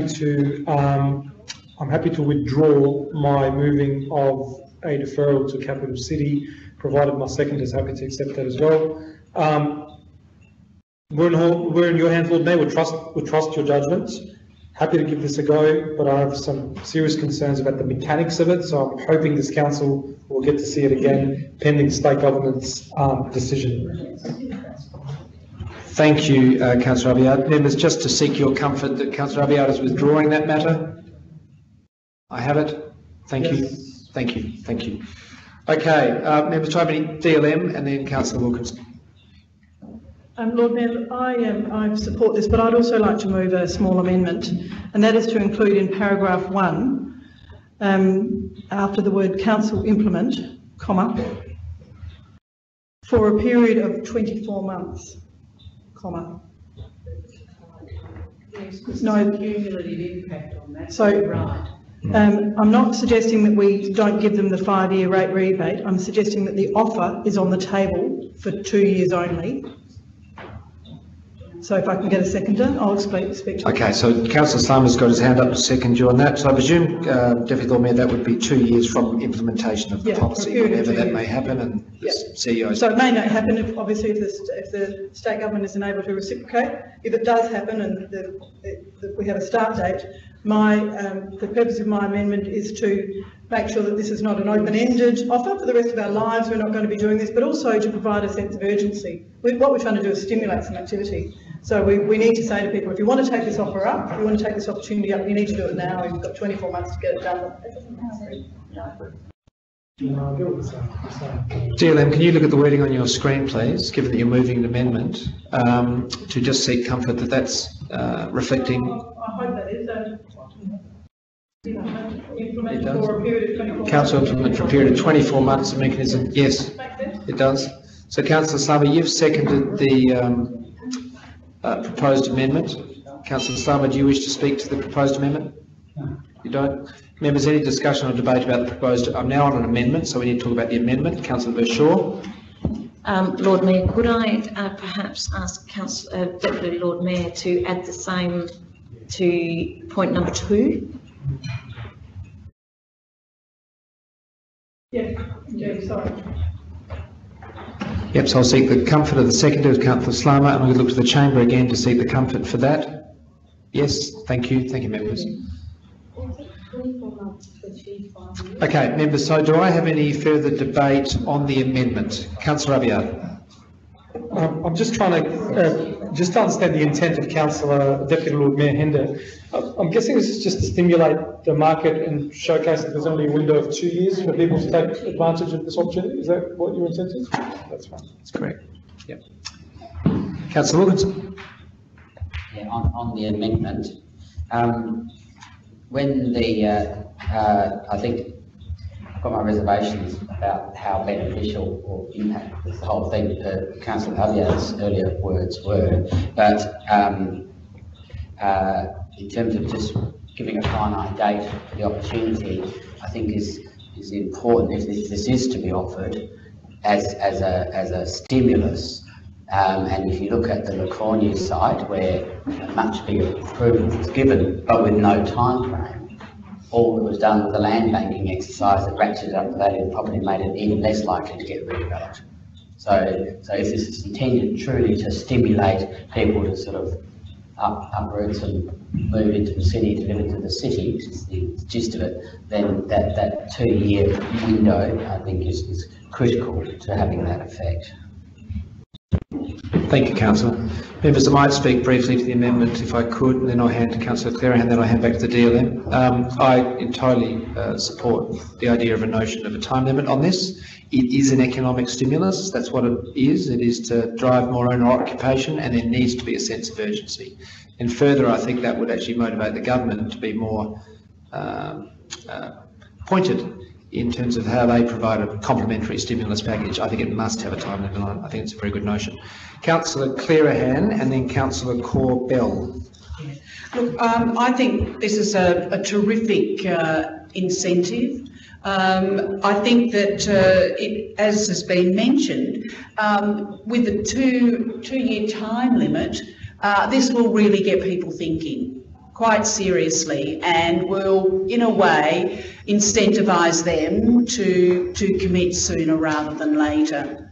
And I think, you know, it's been said that I remember when I took out my first mortgage, people used to say, well, look, if you can survive the first 5 years, you'll be fine. And it really was that way. You know, if you could actually manage to pay off your first mortgage through those first 5 years, suddenly it became not such a huge impost on your income and lifestyle. And I think if we can combine a rate-free incentive for the first 5 years, combined with the potential for a state government incentive or incentives, that should really have a very positive impact, not just on the development, but basically on a commitment of people to think seriously about moving into the city. I think it's a very sustainable way of looking at the population of our city. I mean, we do have a very movable population because of the number of students, for example, that we have living in the city, and to get a little bit of buy-in, and especially for people thinking about downsizing, for those people who have a great desire to live closer to work. And I think we've spoken before about those people on lower incomes who work in retail and hospitality. This could actually make it possible for them to survive those first 5 hard years, so that they are actually home and housed.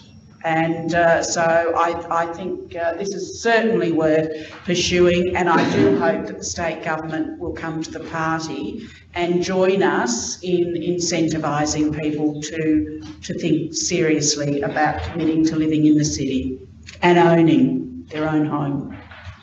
Thank you, Councillor Clearhan. Councillor Corbell.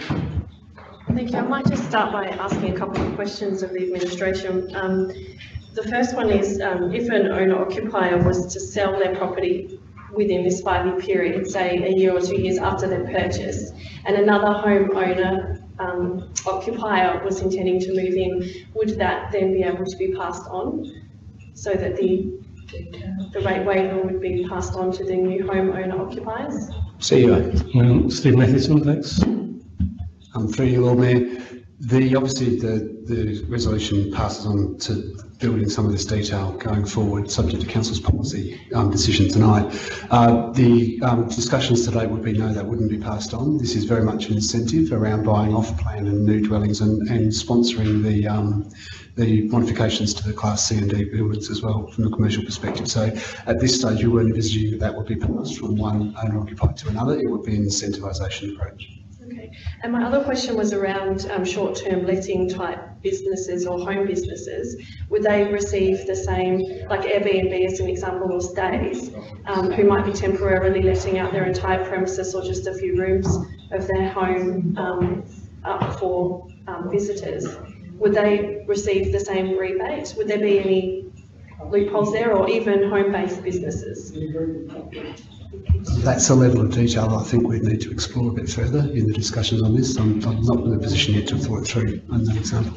Okay, well, I won't really talk much about this other than to say that I think it's really good that we're looking at using a lever to stimulate city growth. We're looking at a target of 28,000 people by 2020 and increasing the number of people that will be purchasing in the city being homeowner occupiers. This is a lever that we have control over. And being a homeowner occupier myself, previously benefited from a rate waiver when I entered my premises at Ergo back in 2013, and that was so beneficial. Even just a few $100s extra in your pocket is money that you weren't necessarily expecting. I wasn't expecting it at the time, whereas these lucky homeowner occupiers will be able to benefit from that and budget for it. And that's money that they can spend on whatever they wish, which could then flow into around the city, purchasing food and drinks, attending events, possible furniture, who knows? So I think there's a good flow-on effect. Thank you, Councillor Corbell. So, members, do I have any further debate about the amendment? In absence of, I'm going to hand you back to the DLM. Summed up. So, members, we're now treating the motion as amended. So, those in favour? Those against? We carry. Members, do I have any debate on the substantive? I will go to Councillor Wilkinson. Thank you, Lord Mayor. As somebody who does 70% of their work as residential property development, I'm talking to developer clients all the time, pretty cognizant about what motivates people to buy or not to buy. And I would say pretty much hand on heart that a 5-year rate holiday might be a nice idea to be able to sort of help with marketing and stuff like that. But in reality, when people are making a decision about buying a $350,000, $400,000, $500,000, $600,000 apartment, this is not going to weigh into their consideration as to whether they buy into the city or not. But, you know, it's got some feel-good aspects to it. I'm pleased that it's targeted towards owner-occupiers. And I know from somebody who lives in Gilbert Street, whose house looks out to the View apartments, they've observed that only about 60% at most of the lights are on in the building. It's long completed. That means 40% of that building is empty. And what's happened is Melbourne, a whole lot of apartment buildings have been built and money has been made by getting big approvals, much bigger and Whitmore Square than maybe ought to be allowed. And then people just buying it and then just sitting on it and not even trying to rent the property out. So do we want to increase the city population? Or do we just want more bigger buildings that a small number of people make a lot of money out of building? I feel for those people, the Councillor Antic's constituents there in Riot Court.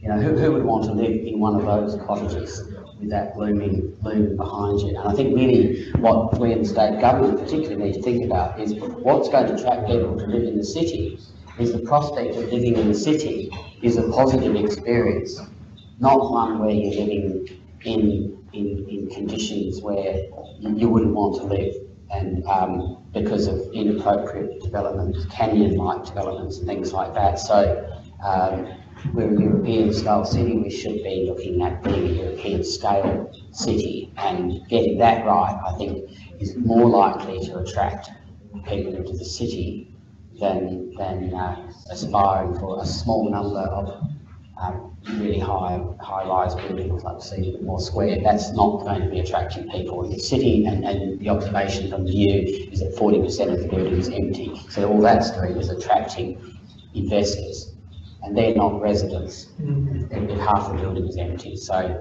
I think we need to see the woods from the brown trees. Thank you. Members, before I put you back to Councillor Malani to sum up, I might just say a very brief word. A very, very good debate. This is a stimulus, if not incentive, for people with their principal place of residence. So I'd actually like to acknowledge Councillor Moran and Councillor Clerihan, who have both many times, and I think for many years, been advocates, very strong advocates, of getting the ratio right in the City of Adelaide in terms of owner-occupiers. So thank you, councillors. And I think the strength of this motion lies in how it is reciprocated, as Councillor Abiad said, by the state government. That will be very, very important, because on its own, it will assist, but it may not catalyse. So combined with incentives from the state, I think we might see some true benefit. Councillor Malani. Thank you, Lord Mayor. Yes, that was a really good conversation and insight from everyone. What I like about this motion, and as I said, Lord Mayor, you've driven this, is that it sort of covers the interests of many. We've talked about, for Councillor Moran, about that grassroots, perspective. We're looking at population growth, stimulating the economy. It really does, tick a lot of boxes. And picking up on, I think what we all agree is the key word is balance mix. So there's owner-occupiers mixed in with rental, mixed in with investment, but we want to incentivise this one particular a very important part of the group of residents that live in our city. It is calling for the state government. It's time for them to, come to the table, financial incentives, but also it might be legislative changes as well, or even advocating for federal government legislative changes, because we know some of the barriers to upgrading and adapting C and D grade building stock to residential has some barriers to it. So we really need to get our hands dirty and come up with a whole range of levers. This won't stand alone, but as a package, it could actually really drive people to come and live in the city. So, members, thanks for your contribution, and thanks, Lord Mayor, and let's see what comes out of it. Members, I put this before you. Those in favour? Those against? We carry. Thank you for the debate, members. Members, item 15.5 we've already dealt with, so I now go to item 17, because item 16 was a duplication. We've got exclusions to the public. Members, I need motions for 3 matters to be considered an exclusion. 18.2.1, which is a Q3 business operations report. Can I have a mover to move that into confidence? Councillor Clearhand, seconded by Councillor Slama. No debate. Those in favour? Thank you, members. We carry. Members, item 18.2.2, which is quarterly open confidential council decision update. To move that into confidence, can I have a mover? Councillor Antic, seconded by Councillor Slama.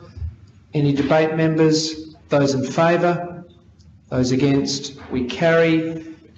Members, item 18.2.3, which is a new item, confidential business case.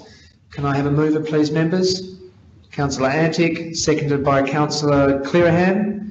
Any debate, members? Those in favour? Those against? We carry.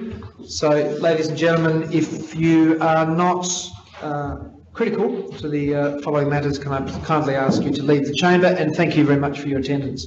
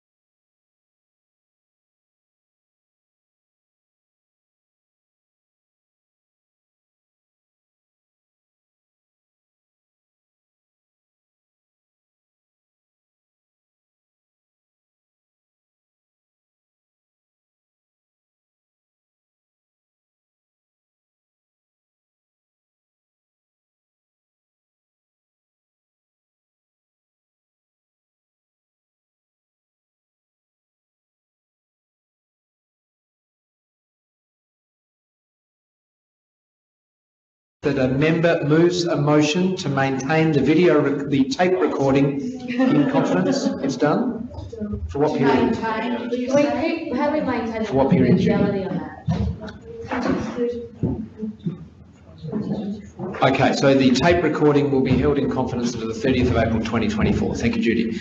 So, members, before you leave, we need to open the council chamber. Okay. Thank you, Councillor Clarahan. Thank you. So I now formally declare the meeting closed as at 9:34 on Tuesday the 30th of May 2017. Thank you, members.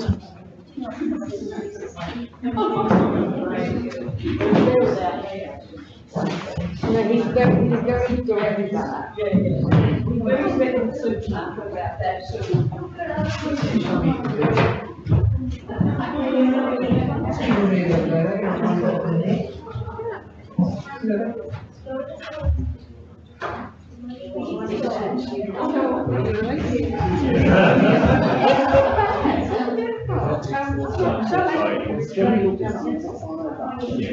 that.